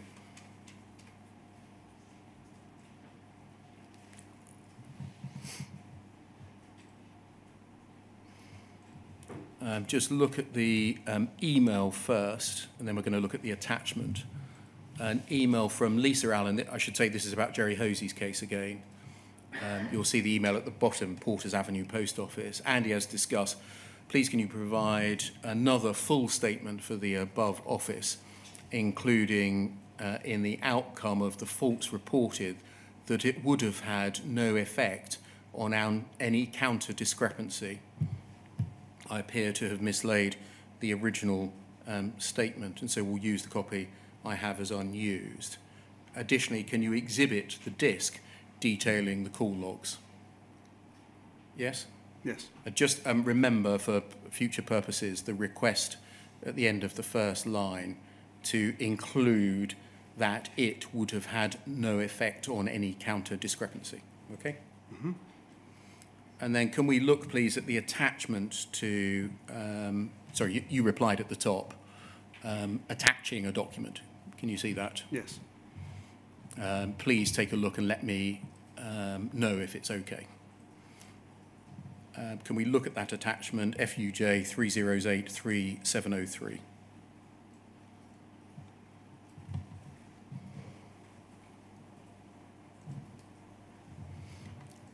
And if we scroll down, please.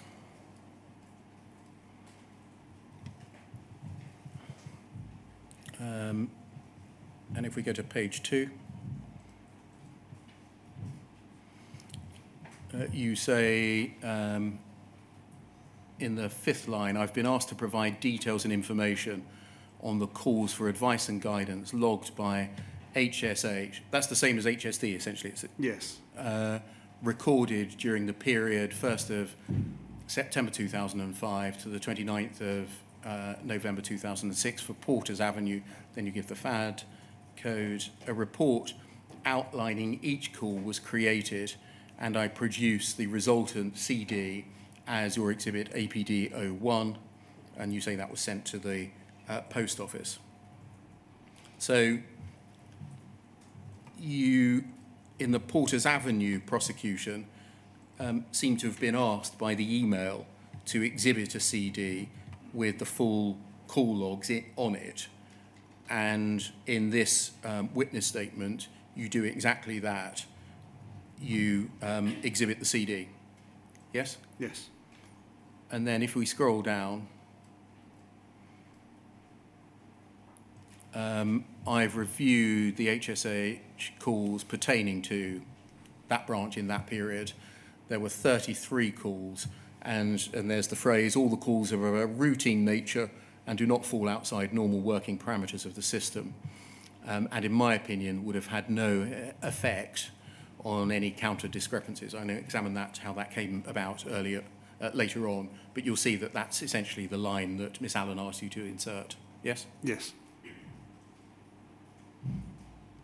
And so in this case, if we carry on, scrolling, you then give a summary of each of the 33 calls by putting the date and time, a reference number, what the problem was, what the resolution in summary terms is recorded on the call log to be, and then the outcome. This first one was passed to the MBSC. Yes? Yes. That one does seem maybe routine, check foreign currency rates, but the second one, problem of failing to roll over, passed to the MBSC for resolution. So on that one, for example, would that fall within your category of, because it was passed to the MBSC, that must have been a business or commercial issue? It can't have been a fault with Horizon because it was passed to the MBSC? Yes. Thank you. So that's one way of doing it. Here you've summarised all that we've seen. Firstly, in the civil case, you exhibit a printout of all of the call records. Do you remember in Mr. Castleton's case? In this second example, you exhibit a CD of the call records and you summarise them in very summary terms, yes? Yes. Can we turn, please, to what happened in the Seema Misra case and look at your witness statement, please. Second witness statement, page 57.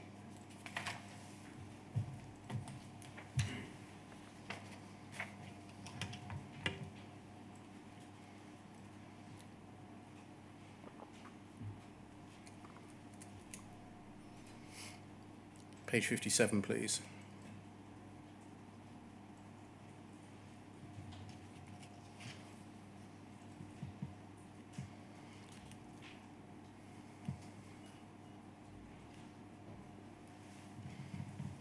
Paragraph 192 at the foot of the page. You describe in this paragraph essentially how in each statement in the Misra case you gave more and more detail of the HSD calls, and that was done at the request of the lawyers and the post office. Yes. And so this was more of an unfolding picture in the Misra case. Yes. Again, can you help us? What determined which approach you took? Whether you did the first thing, gave them the printouts as part of an exhibit, whether you provided a CD with all of the call logs on it, or whether you summarised?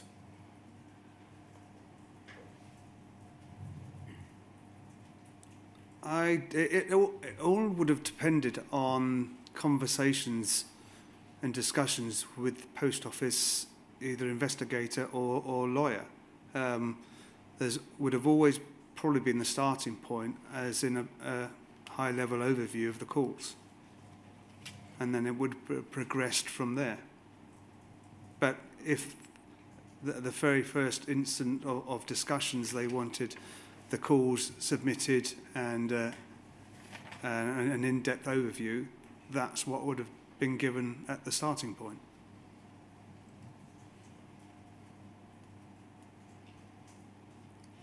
Do you know how the person that you were speaking to or engaging with on email from the post office knew what to request? Would they explain what prompted them to request more information from you?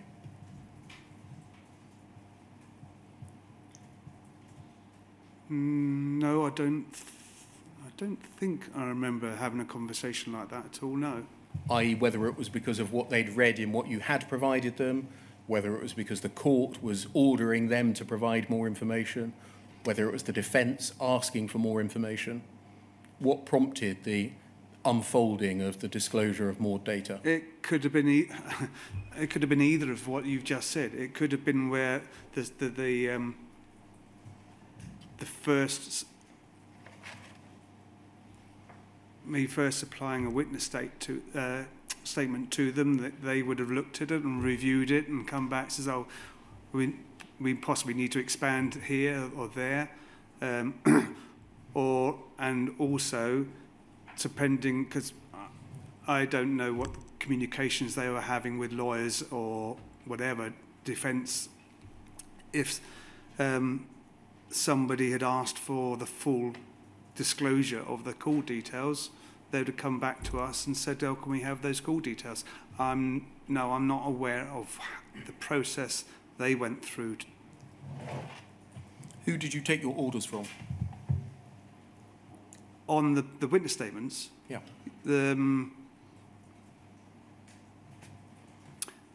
Well, orders, first it would have been the request of the post office of what they wanted, any changes. Can we go back to Mr. Hosey's witness statement, please? FUJ 308 3703.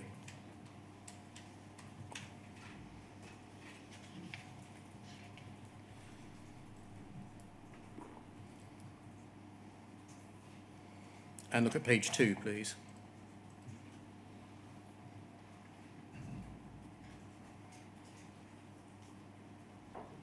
And look at the second paragraph down that we'd looked at.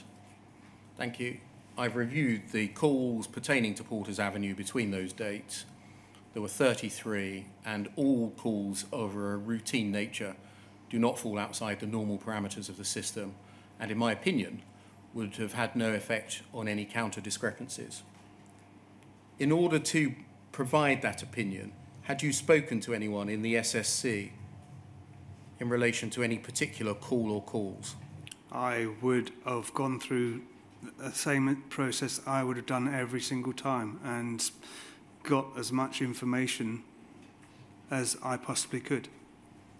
Had you in fact spoken on this occasion in relation to any of these 33 calls to anyone in the SSC? No, I can't remember. I can't remember if I did. I honestly can't remember. But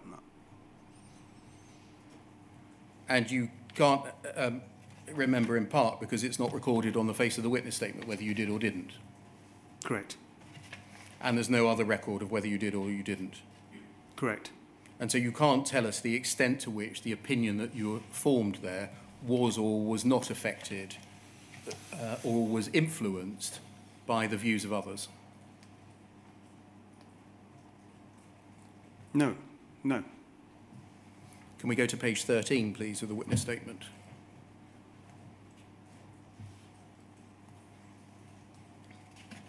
You refer in page 13 to two particular calls, one ending in 970. We just scroll down a little bit. Thank you. One ending in 970 and one ending 008. And you say those two calls refer to a critical event, critical NT_error. The term critical is the comparative level of attention required to generate remedial action. It refers to the level of attention required on a grading system. For example, critical high level of attention or warning would be medium level of attention. These critical events occurred outside the post office opening times, and a standard action of a reboot of the systems, which would also highlight any further issues, was undertaken and repaired the problem and confirmed the stability of the system. I should add this is not my area, not my particular area of expertise. I have a general knowledge of these procedures and have made the comments above to aid the court. Where did you get that information from?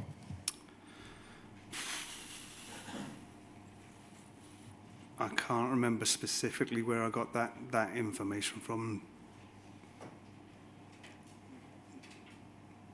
No, I can't say exactly where I got it from.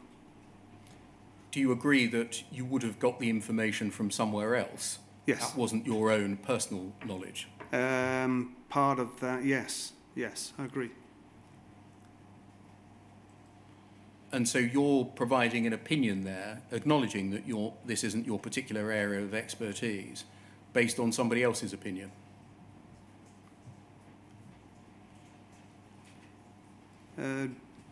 No. Oh, what you mean generally, or those particular calls? Well, you say amongst the things that are included in that paragraph that the reboot of the system repaired the problem. Yes, yeah. I mean, that's, yeah. Trying to explain what took place for that call. Okay, I'll move on. Can we look at poll 305 2220?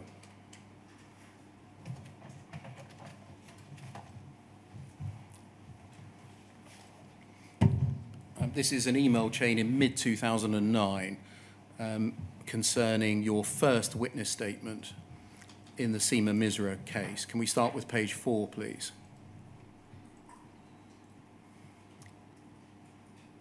And just scroll down. I think this is the first email in the chain. You're emailing Dave Posnett. Do you remember who Dave Posnett was? I believe he was an investigator or part of the security team within Post Office. Thank you. It's the 22nd of June 2009. I should say that your witness statement eventually, your first witness statement in Misra, came to be signed on the 30th of June 2009. You say to Mr. Posnett, "Hi Dave, please have a look at the attached witness statement for West Byfleet HSA calls logged. Can you let me know if this is okay, and I'll print, sign and post it to you." If we go to page 3, please. And if we scroll down, please, we'll see his reply on the 22nd. Can you see that? Mm-hmm. Yes. And the statement looks fine to me, though I've copied John Longman, the officer in the case, for his information. My only query would be that the log of 107 calls may need to be produced as evidence or be disclosed as unused material. If produced as evidence, then it could be incorporated in your statement now, or produced in a further 2 statement later. I'll let John comment on this, though, as the court may be happy as it is. John, can you give Andy the green light? And I'll comment on the thoughts above. So it seems that your statement mentioned 107 calls. You were picked up on this. And if we scroll up, please, we can see Mr. Longman's reply. The statement is fine, but the mention of 107 calls will no doubt interest the defence barrister. If possible, could you include in the statement a breakdown of the calls to cover time, date, nature of call? If we don't include it now, the defence will only request this information later. And then scroll up, please. Your reply, 107 calls may seem a lot, but that only equates to approximately 3 to 4 calls a month over the time frame. Just stopping there, is it right that you saw it as routine for branches to have to call the Fujitsu help desk 3 to 4 times a month, i.e. nearly every week? Routine? Well, I would have said so. At the time, I would have looked at the number of calls. I would have done the maths and looked, and through my knowledge of dealing with help desk calls, 1 call a week, in my opinion, didn't seem that much. Did you use the frequency of the calls as a proxy for whether or not the substance of the calls was routine?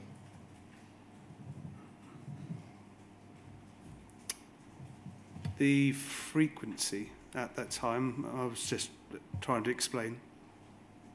Overall, did you use the frequency of calls as a proxy for whether the substance of the calls was routine? No, I don't believe I did. So the frequency to you wasn't a relevant issue?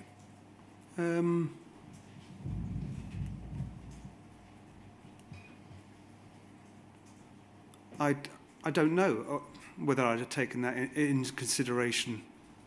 I was just talking about that. He'd made a statement about 107 calls seems a lot, so I was just I did the maths and sort of went back to him and gave my opinion that I didn't think it. Okay, you carry on to add the information you want is going to take 1 to 2 days of uninterrupted work to complete. So to get it done is not impossible. You'll be cutting it fine. If you need the extra detail, I'll inquire when we can get this to you. And then if we scroll up to page 2, please. John Longman says, let's run with the statements as it is. If the defence do want details of the 107 calls, then a further statement will be needed at a later stage. Maybe you could add into your statement that the total calls only work out at 3 to 4 a month over the time period, and that is not a high amount for a post office. Again, would the substance of the calls make a difference as to whether the number was significant?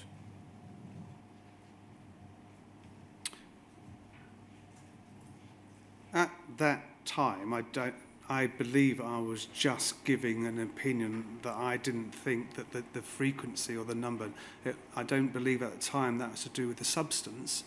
It was the frequency, because he'd asked that there were, seems a lot of calls there, but it didn't, in my opinion, I didn't think that there was. And so I think you were content to provide a statement with the addition proposed by Mr. Longman, because you reply, okay, I'll add this to the statement and get it posted. Agreed? Yes, yeah. So in summary, at this stage, you're not providing the substance of the calls. You're providing a witness statement that says how many there are and that that is not a high number. I don't know. I think that was an add-on because we've got I can't remember the details of what that witness statement I supplied him with.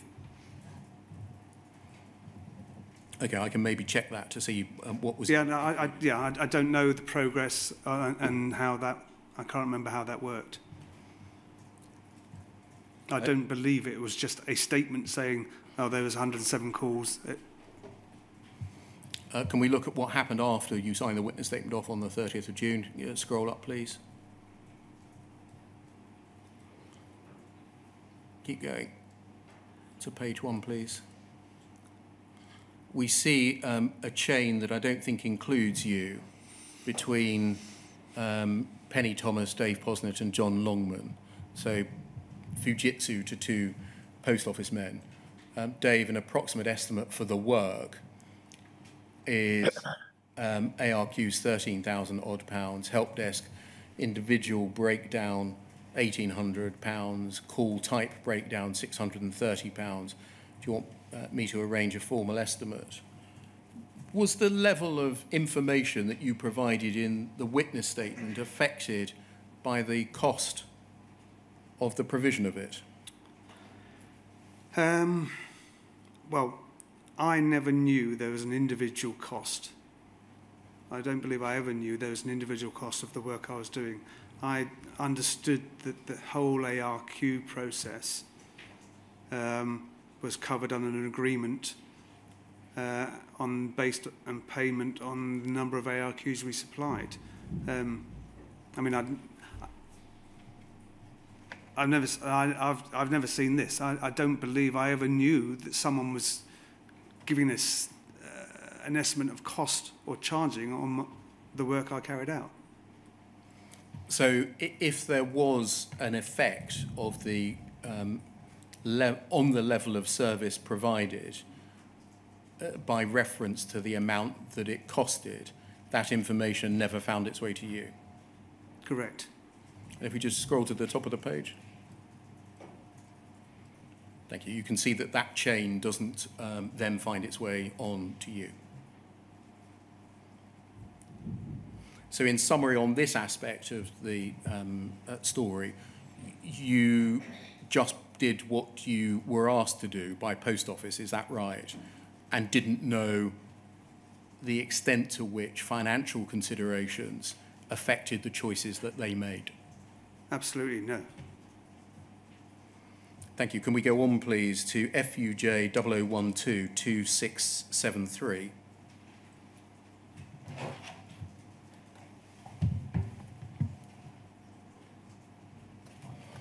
This is still in the context of the Seema Misra case. And can we look, please, at the bottom of page 1 and the top of page 2? Just to scroll up a little bit more, please. Thank you. We can see we're December 2009 from you to John Longman. And can you say, hi, you say, hi, John, please find below answers to the questions you asked. Could you confirm how you want to complete call information? So how you want the complete call information. Do you want the whole call transferred to a CD in its raw state? There are over 100 of these.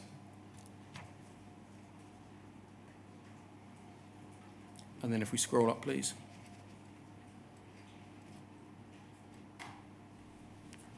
And keep going. No more relevant information there. You appear to be querying in this chain in relation to what would be your second witness statement, which you were to sign off on the 29th of January 2010, whether you should essentially exhibit the CD. Is that right? Can you just scroll down? Scroll down, please. Yeah. And again, please.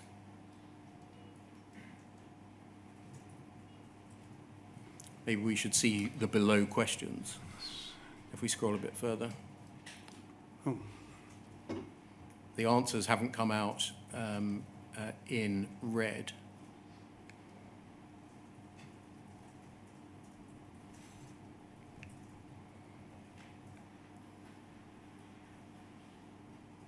We just scroll back up, please. Thank you. You say, please find below answers to the questions you asked. Confirm how you want the complete call information. Do you want the whole call transferred to a CD in its raw state? There are over 100 of these. Can you help us with what you were asking?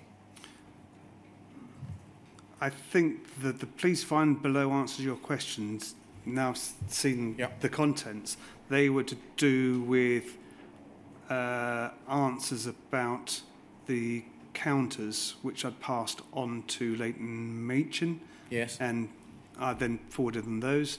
Can you confirm how you want to complete? That's probably through a discussion of supplying the call data. Does he want them printed out or, well, I'm guessing now, sorry. That may have been to do with it, did he want them all printed out and sent, or does he want them all on a CD? It's just over how he wanted them. It is not whether or not the raw data should be provided. Absolutely not, no. Do you know why you wouldn't provide the raw data at this stage in one form or another? Depending on the request that the Post Office wanted. Okay, can we move forwards then to FUJ 0015 3059?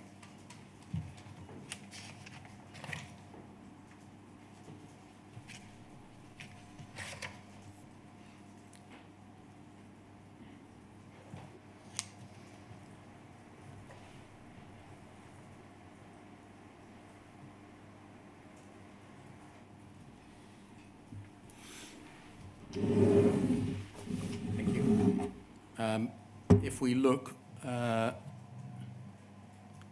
thank you, scroll down, please. That's it, just there, sorry, bottom of that last email. Just scroll up a little bit, thank you. Can you see, if we scroll up a little further, an email between Mr. Longman and Penny Thomas in the third paragraph? We're now on the 16th of March, third paragraph. We will need Andy to produce the disk containing the raw data of help desk calls from 1st of January 2005 to 31st of December 2009. And then if we go forwards, please, to poll 305 8443.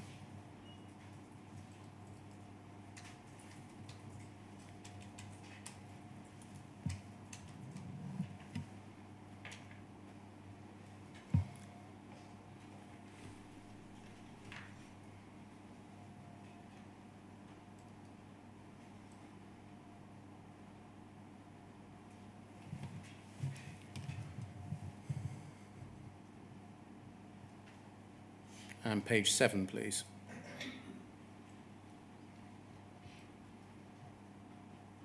And scroll down. We can see a witness statement of yours dated the 30th of March. If we just scroll up, please. 30th of March, 2010. And you say, further to a previous witness statement, I provide a CD, AD01, containing details of all calls logged at West Byfleet between those two dates. So would this have been in response, essentially, to that email that we saw of the 16th of March? Exactly, yes. Well, I'm assuming yes. That worked its way through to you somehow. Mm-hmm. Does it follow that at least from this date, Mrs. Misra's defence team had available to them the underlying call data upon which your earlier summaries were based? Yes, I think so, yes. Can you help us with what would have been on the CD as AD01? I'm guessing, or I'm assuming it would have been, as we saw before, the call logs in their entirety. Okay, so a series, one after the other, of 107 call logs between those two dates. Correct. Thank you. So that's an appropriate moment for the second break. I wonder whether we could break until 25:02. Yeah, before we do, in case I've missed it and it's in my head, Mr. Dunks, did you give oral evidence in Mr. Hosey's case? In which case, sorry? Mr. Hosey, Mr. Jerry Hosey. That's Porters Avenue, is it? Yeah. I don't believe I did, no. All right, thank you. Yeah, fine. Yes, 25 past. Sorry, what time did you say? 25:02, please. 25:02, yeah. Thank you very much, sir.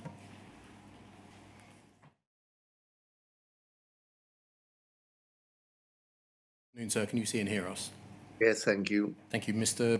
Dunks, you remember that I asked you about that email exchange in mid-2009 concerning Seaman Misra's case, in which you had provided a witness statement saying that there had been 107 calls to the help desk, and this was picked up and you were asked for more information because otherwise the defence barrister will only ask for it. And there was a question over how detailed your first witness statement had been. The witness statement that had been served on the 30th of June 2009, you said you don't think you would have just included the number in the witness statement, or words to that effect.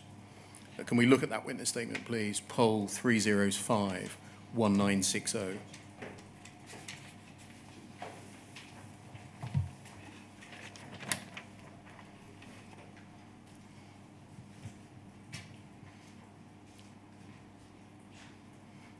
This is your witness statement. Excuse me, witness statement of the 24th of June 2009, which was served under a notice of additional evidence on the 30th of June 2009. If we just scroll down, we can see some standard paragraphs. No need to read all of those.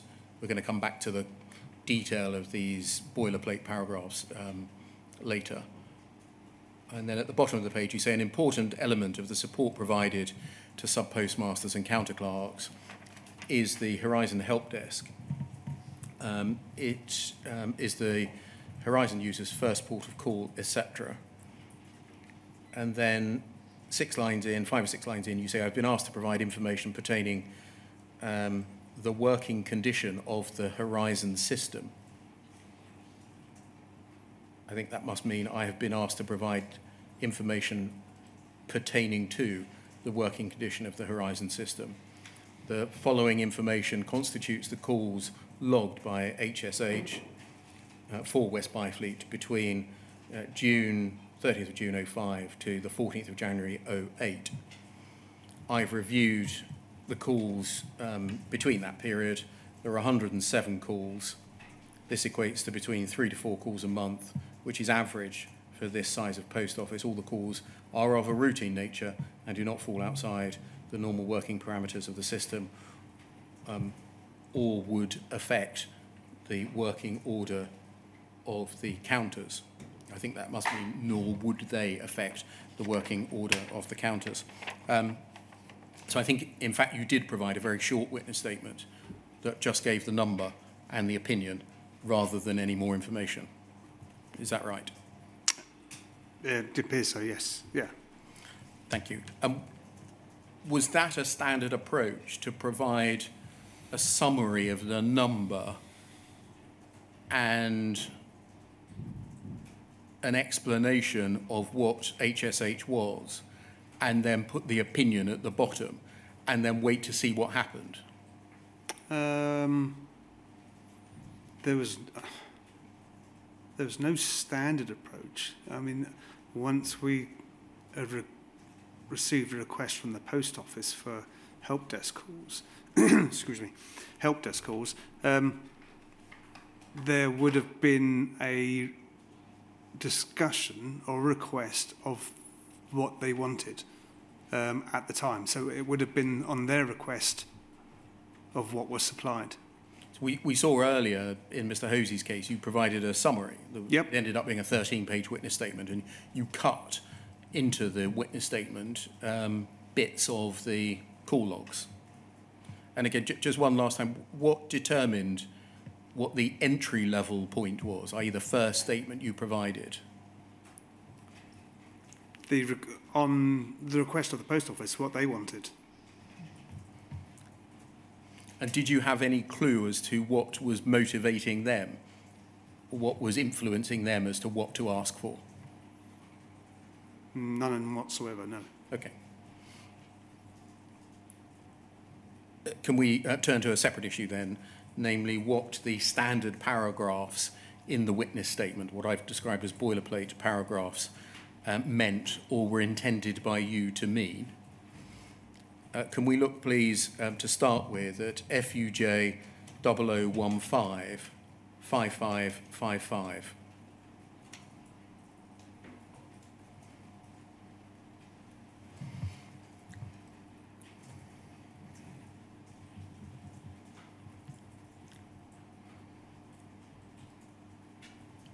And if we scroll down, please.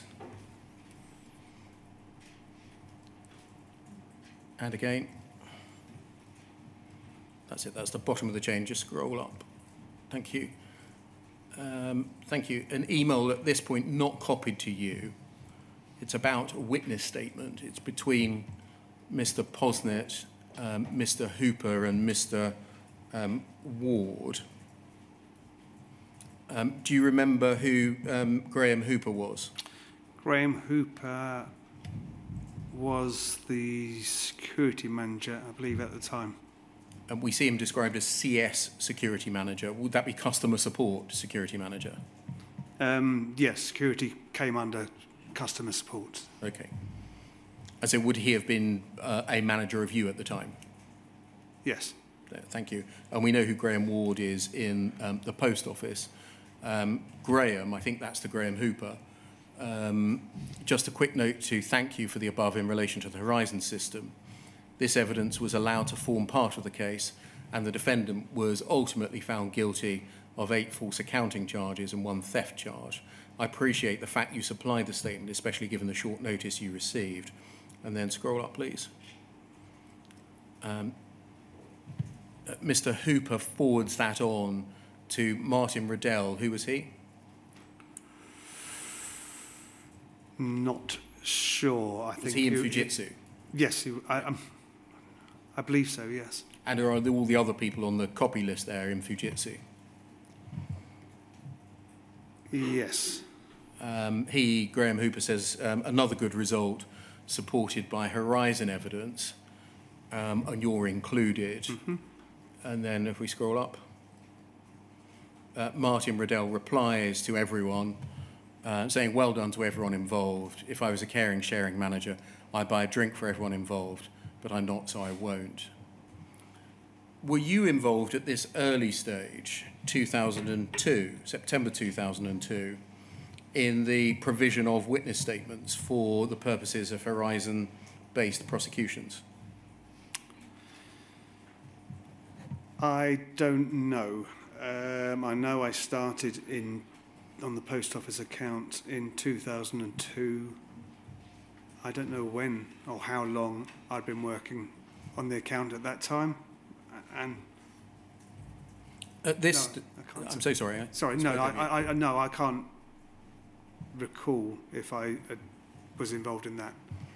At this stage, September 2002, was there a standard form witness statement in use within the security team?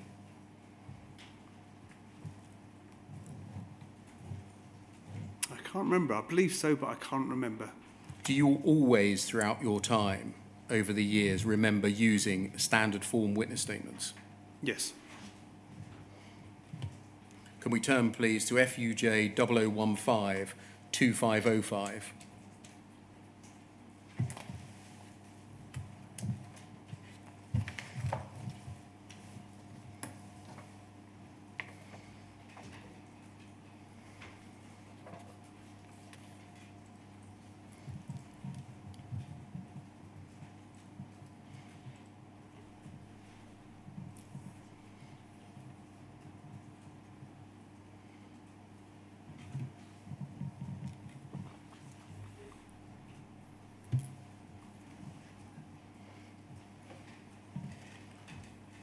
FUJ 0015 2505.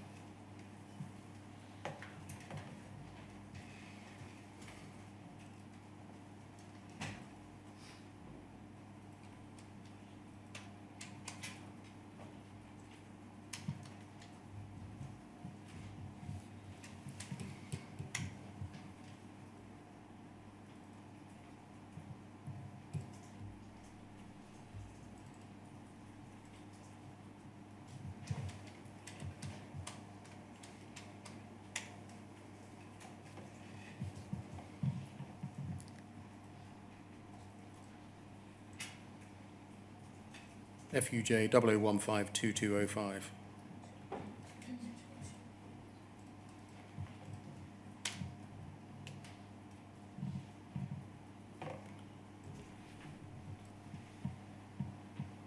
Thank you. We can see on the top right, this is a copy of, an earlier copy of the policy concerning, Fujitsu policy concerning prosecution support for network banking. Can you see that? It's Yes. dated the 26th of November 2002. Remember, the other one we looked at was dated the 29th of February 2005, earlier on. Incidentally, on that, there's no need for people to write into the inquiry to say that the 29th of February 2005 didn't exist because it wasn't a leap year. We've had lots of emails over the course of inquiry pointing that out. Thank you to everyone.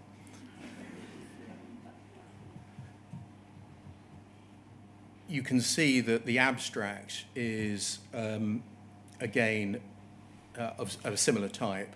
The document outlines the end-to-end procedures required to manage and deliver network banking prosecution support.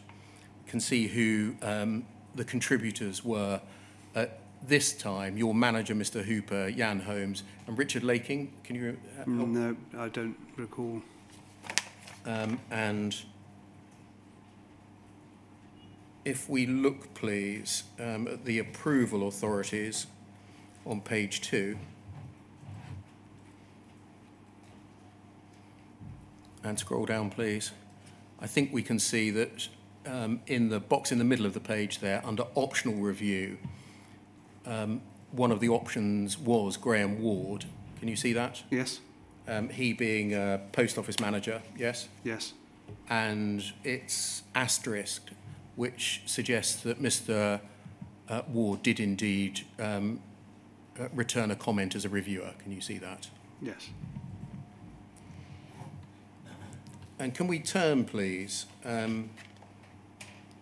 Again, there's a passage in the body of the document which refers to a template witness statement of fact being annexed as an Appendix 2.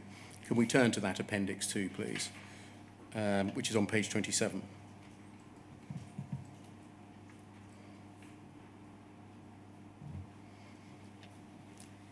Can we see that over that page, Appendix 2, Witness Statement of Fact, and if we just scroll on quite quickly if we can. Thank you. And just on that page and then the next page. And it goes right up until page 32. And can you see again, each paragraph is headed by a capital letter? Yes. Yeah. Thank you very much. If we just quickly go back to page 21.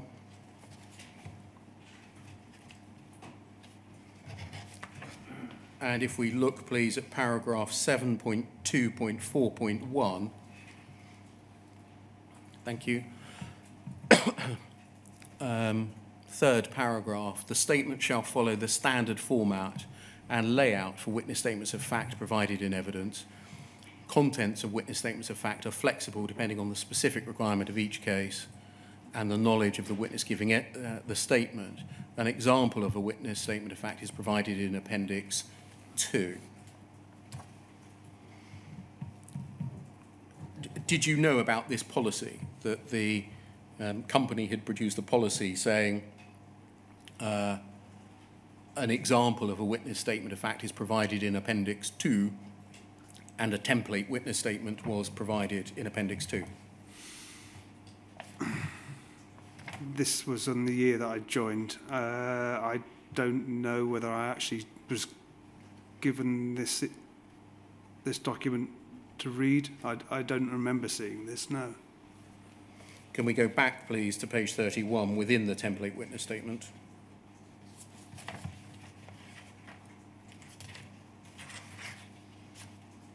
Page 31. Foot of the page, paragraph Q. You'll see that the boilerplate paragraph Q is there's no reason to believe that the information in this statement is inaccurate because of the improper use of the computer. To the best of my knowledge and belief at all material times, the computer was operating properly, or if not, any respect in which it was not operating properly or was out of operation was not such as to affect the information held on it. I hold a responsible position in relation to the working of the computer. Were you required to say that, what's in that paragraph Q, in each and every case? Was I required? I don't know that the requirements were. In all of your witness statements, we see that paragraph. Yeah. Why did you include it? Because it was in the witness statement template that we were been told to use. How did you know whether it was true or false?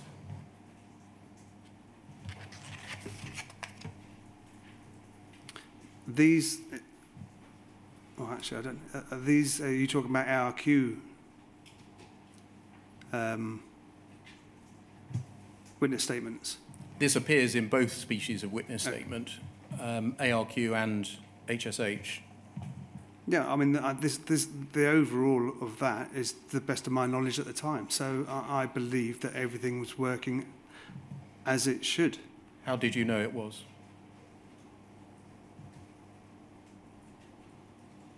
Well, in respect of ARQs, I knew that there was checks being made every time we extracted data. And in respect of the HSD calls, it would have been looking in the calls and believe it is operating as it should and as it's expected. What's the it in that sentence? The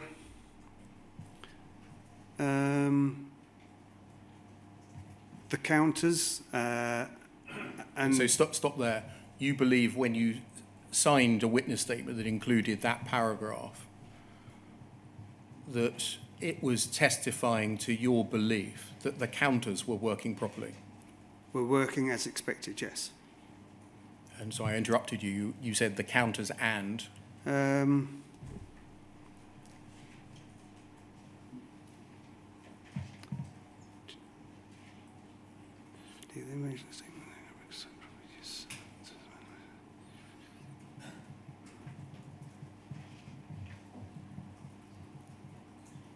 But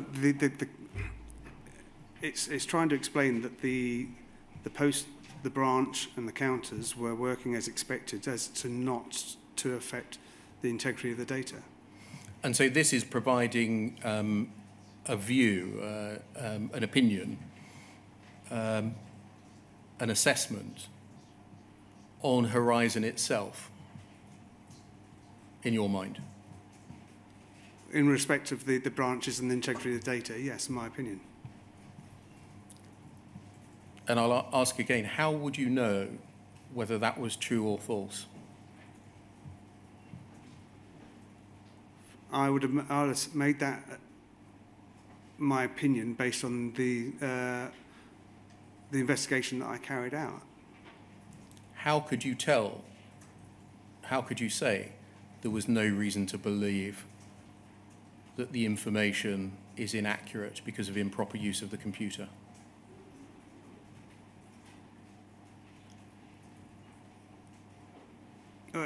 Again, I mean, I made that assumption, my opinion, on an individual basis of every call that I looked at, and I was being asked for an opinion, and that was my opinion.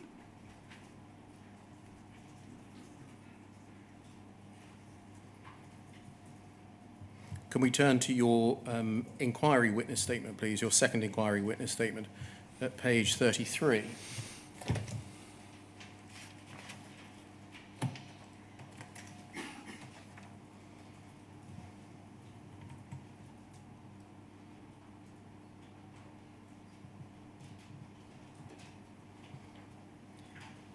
Paragraph 96, page 33, paragraph 96.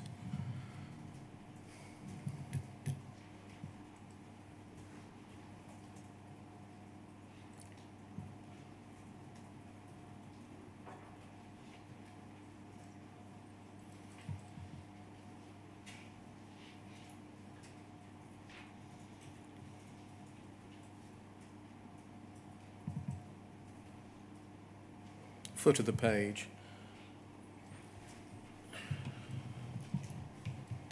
You say the witness statements I supplied in respect of the production of ARQ records contain the following or very similar wording, and then you set it out. Yeah? I'm not going to reread it. Over the page, please.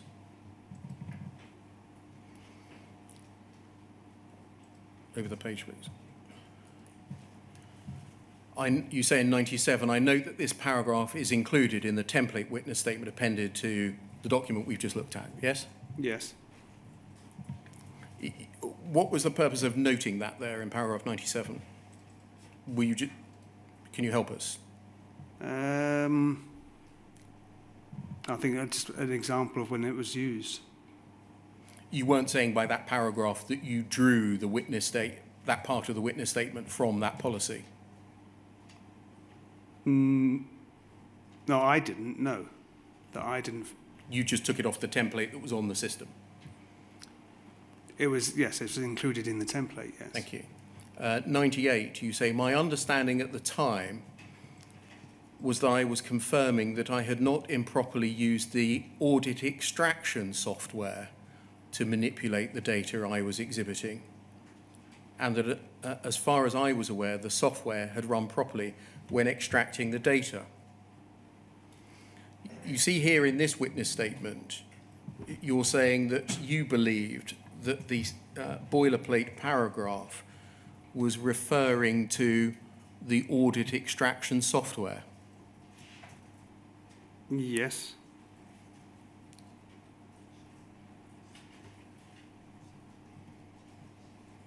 If we scroll down to paragraph 100,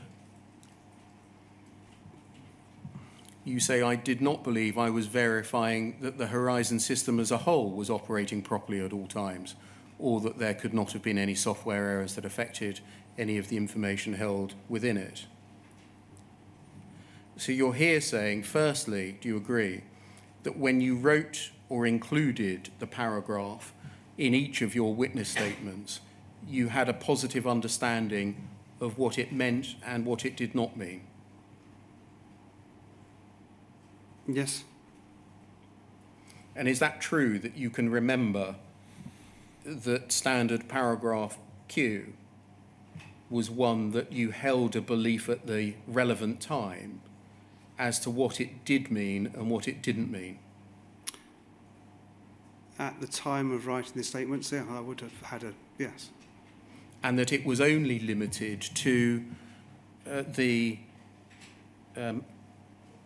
reliability or improper use of the audit extraction software and not relating to Horizon as a whole? Yes. And are you sure that that was your contemporaneous belief over each of the years when you were signing this template statement in prosecutions? Yeah, I would have held that position, yes, I would have done. Can we look, please, at FUJ 0020 1401?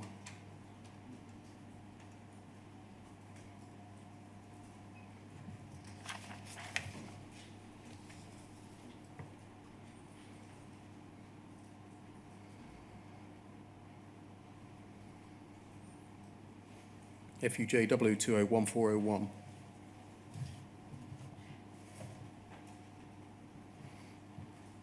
This is a transcript of your evidence to the High Court in the group litigation. It's dated the 20th of March 2019. Can we go to page 28, please?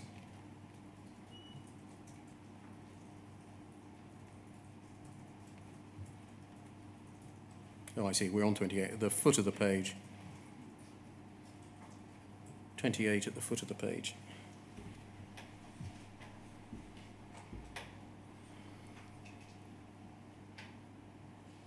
Foot of the page, please.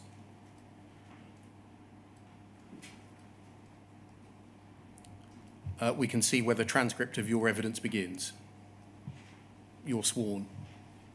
Yes. Can we go forward to page 41, please?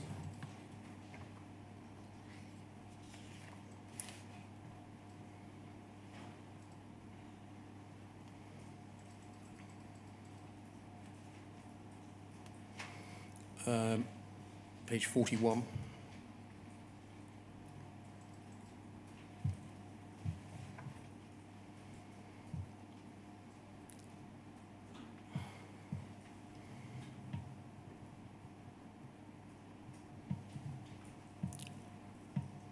You're being cross-examined here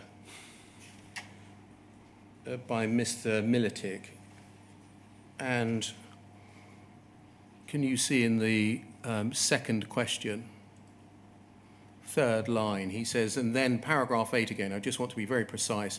I want to make sure I understand exactly what's being said in this statement. Paragraph 8 begins, there's no reason to believe that the information in this statement is inaccurate. Pausing there, what is this statement? Carry on, thank you. Do you mean your witness statement? Yes. And then okay. And then there's no reason to believe that the information in this witness statement is inaccurate because of the improper use of the system. And the question is, what is the system there? Is that the system of the process of extracting audit data, or is it something else? So just stopping there, you can see that you're being asked very similar questions to the ones that I've asked already, albeit this is a different witness statement that contains the same boilerplate paragraph. So you're asked, what's the system there? Is that the system of the process of extracting audit data, or is it something else? And you say, good question. I'm not sure what I was meaning by that. There is no reason to believe, over the page.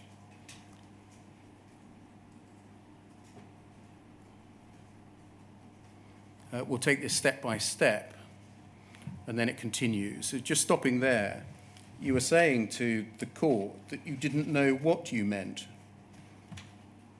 You say, I'm not sure what I was meaning by the system and that there is no reason to believe. How is it that in 2019 you were saying on oath that you were not sure what you meant by the boilerplate paragraph, but now in your witness statement 5 years later, you tell us that you knew that it meant only the audit extraction software and not Horizon more generally?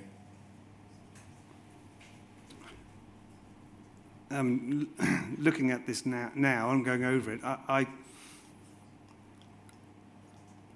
I'm not sure what I was thinking at the time or what I was trying to remember. The questioning does continue. I think I was meaning about the improper use of the audit data extraction system. question. So when you say system, you mean the process of extracting audit data? Yes, I do. And then it continues, I see. So then there's the quote. And then it goes on to deal with a separate issue, namely what at all material times meant.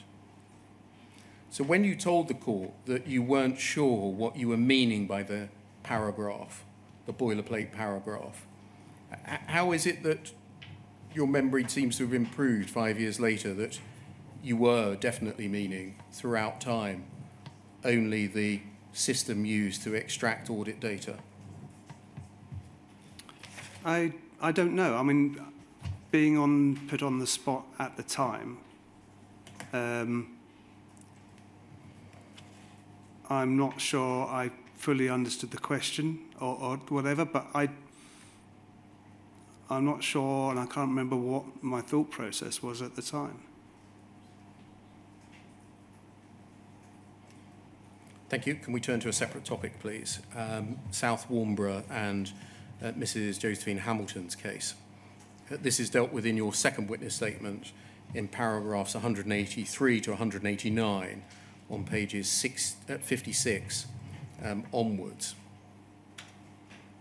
I'm not going to read what you say there. They're there for the record. But instead, can I take you to some email exchanges, please? Starting, please, with FUJ 0022 5544.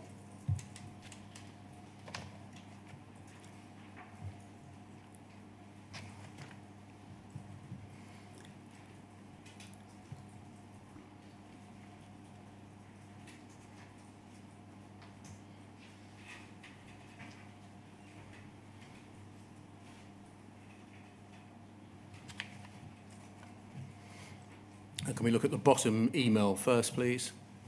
We're on the 13th of January 2007. If we just scroll up. Thank you. From Mr. Ward to you about a witness statement that you had made in Josephine Hamilton's case. He says, Mr. Ward says, Andy, I've made one or two minor amendments. Pull all the text into the same font, spelling of South Warnborough, and also put 3 question marks following some acronyms, so you can explain in full. I know some are explained later in the statement. To make things easier for a barrister and jury, any acronyms should be explained the first time they appear in a statement. Most of the explanations of the cause make sense to me, aside from the one below, which appears to suggest a fault. Can you simplify what this means?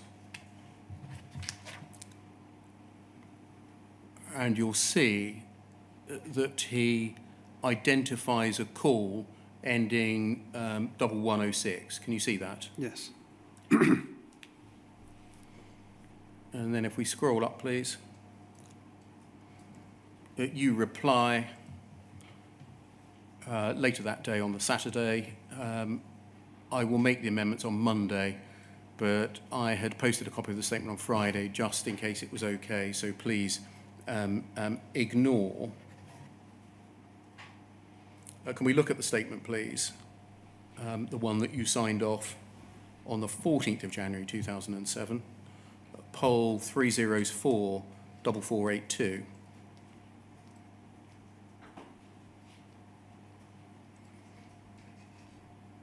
This is your witness statement of the 14th of January 2007 in Josephine Hamilton's case. And can we look at page 3, please? And if we scroll down to look for the call ending in 1106, it's in the middle of the page there. It's got an asterisk on it. A new call, this is the 21st of April 2004, taken by Richard Poston's critical NT error. Occurred at, the device did not respond within the timeout period. Resolution, an automatic error event was picked up by the System Management Centre, second line support, and a call was logged. The System Management Centre referred to a KEL, a known error log. A remote reboot of the counter was carried out, which did not resolve the problem. A priority call was raised, you give the number, to contact and advise the postmaster for a manual reboot. Call closed by Kevin Pearson. So that's the one that Mr. Ward was saying, that tended to indicate a fault. Yes? Yes, that's what he's saying. And he was asking for clarification. Yes.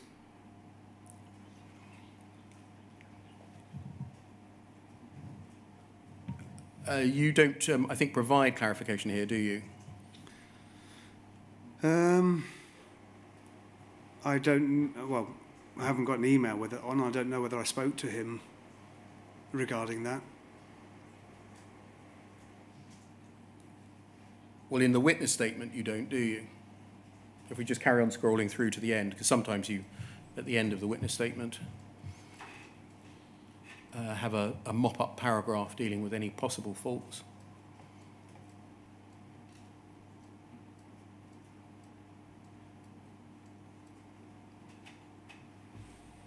And so it ends. So he was saying this fault on the HSD log, sorry, this entry on the HSD log is suggestive of a fault, and asking whether that call did describe a fault. And you don't address it, do you? No, not in the final witness statement, no. Not in your email either, did you? Not by email. I didn't, well, it doesn't appear that I responded back to him with it, no. If we go back to page 3 and look at the entry, it says that a remote reboot was carried out, which didn't resolve the problem. A priority was raised, priority call was raised, and advice for the postmaster for a manual reboot, and then the call was closed. So on its face, it doesn't record that there was any resolution to the problem, does it? Just that the call was closed. No, the advice was to contact, raise another call to get the postmaster to do a manual reboot. Yeah, and it doesn't record whether that was successful, does it?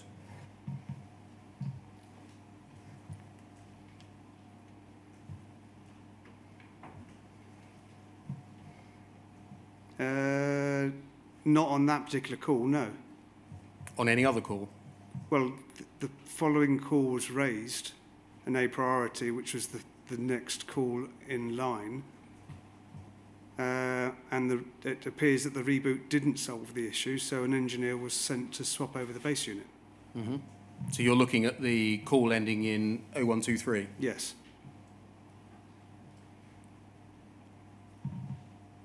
So the question that was asked of you by the investigator was whether it disclosed a fault, and you didn't answer it, did you? Well, I'm not by email, no. Or in your witness statement?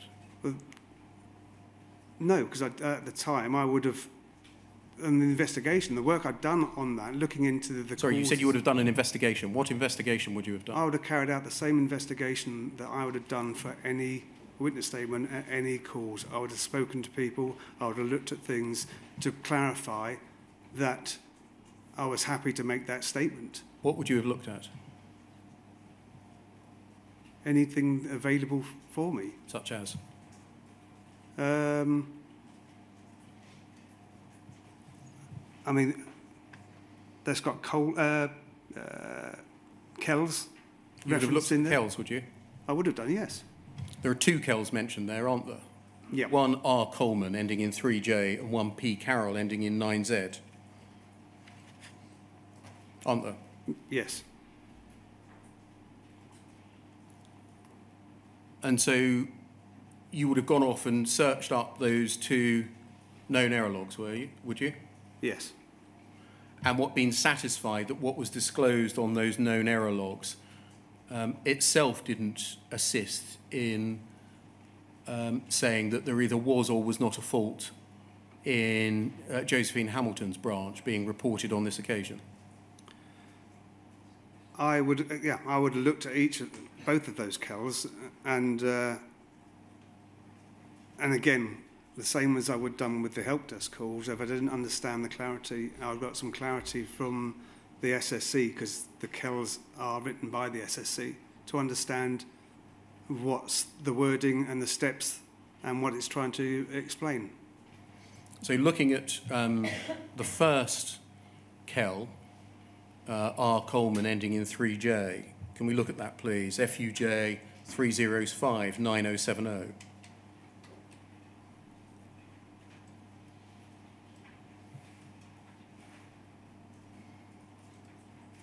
Can we see that's the KEL R. Coleman ending 3J?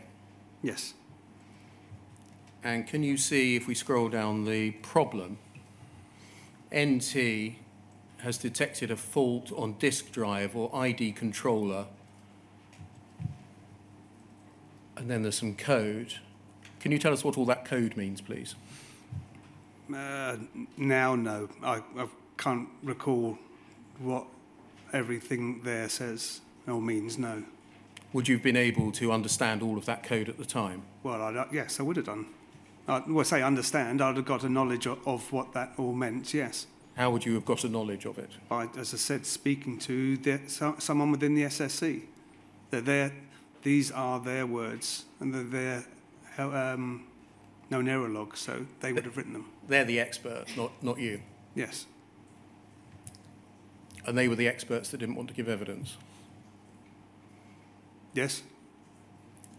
Solution, help desk. First check for other events which may have led to this error, such as a bad block or corrupt storage unit events. If such events exist, follow the appropriate KELs for those. To test if the error is simply as a result of processor delay due to intensive processing by the counter at the time of the event, reboot the counter. If the error recurs, this is indication of a more serious fault, either with the computer's motherboard or the affected drive. Therefore, if the message reappears, then send an engineer to replace the part at fault. And so you can see it continues. And then if we look at the second KEL that's referred to, FUJ 0005 9107.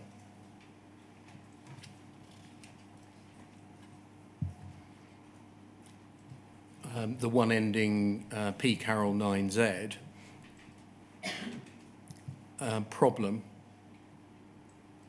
Scroll down, please. Thank you. Corruption on message store, likely to be a bad disk, or more likely riposte, has been subjected to an interruption whilst an indexing operation has been taken place. If a power outage occurs during this process, it's possible for corruption of the data structures within riposte. Solution, a reboot can fix some of these problems, so that should be tried in the first instance. If the event occurs out of hours, then clear desk may clear the problem. If they persist or reoccur and the post office are having problems, then do something. And then further down, about 8 lines in, multi-counter sites, SMC must check all counters are working okay. Apart from target counter, there must be at least one other unit with a fully functioning riposte present. If not, passed to SSC, etc. So reading the entry on the help desk and reading these two KELs, which you say you would have done, how were you able to say that what you read did not disclose anything other than the system operating properly?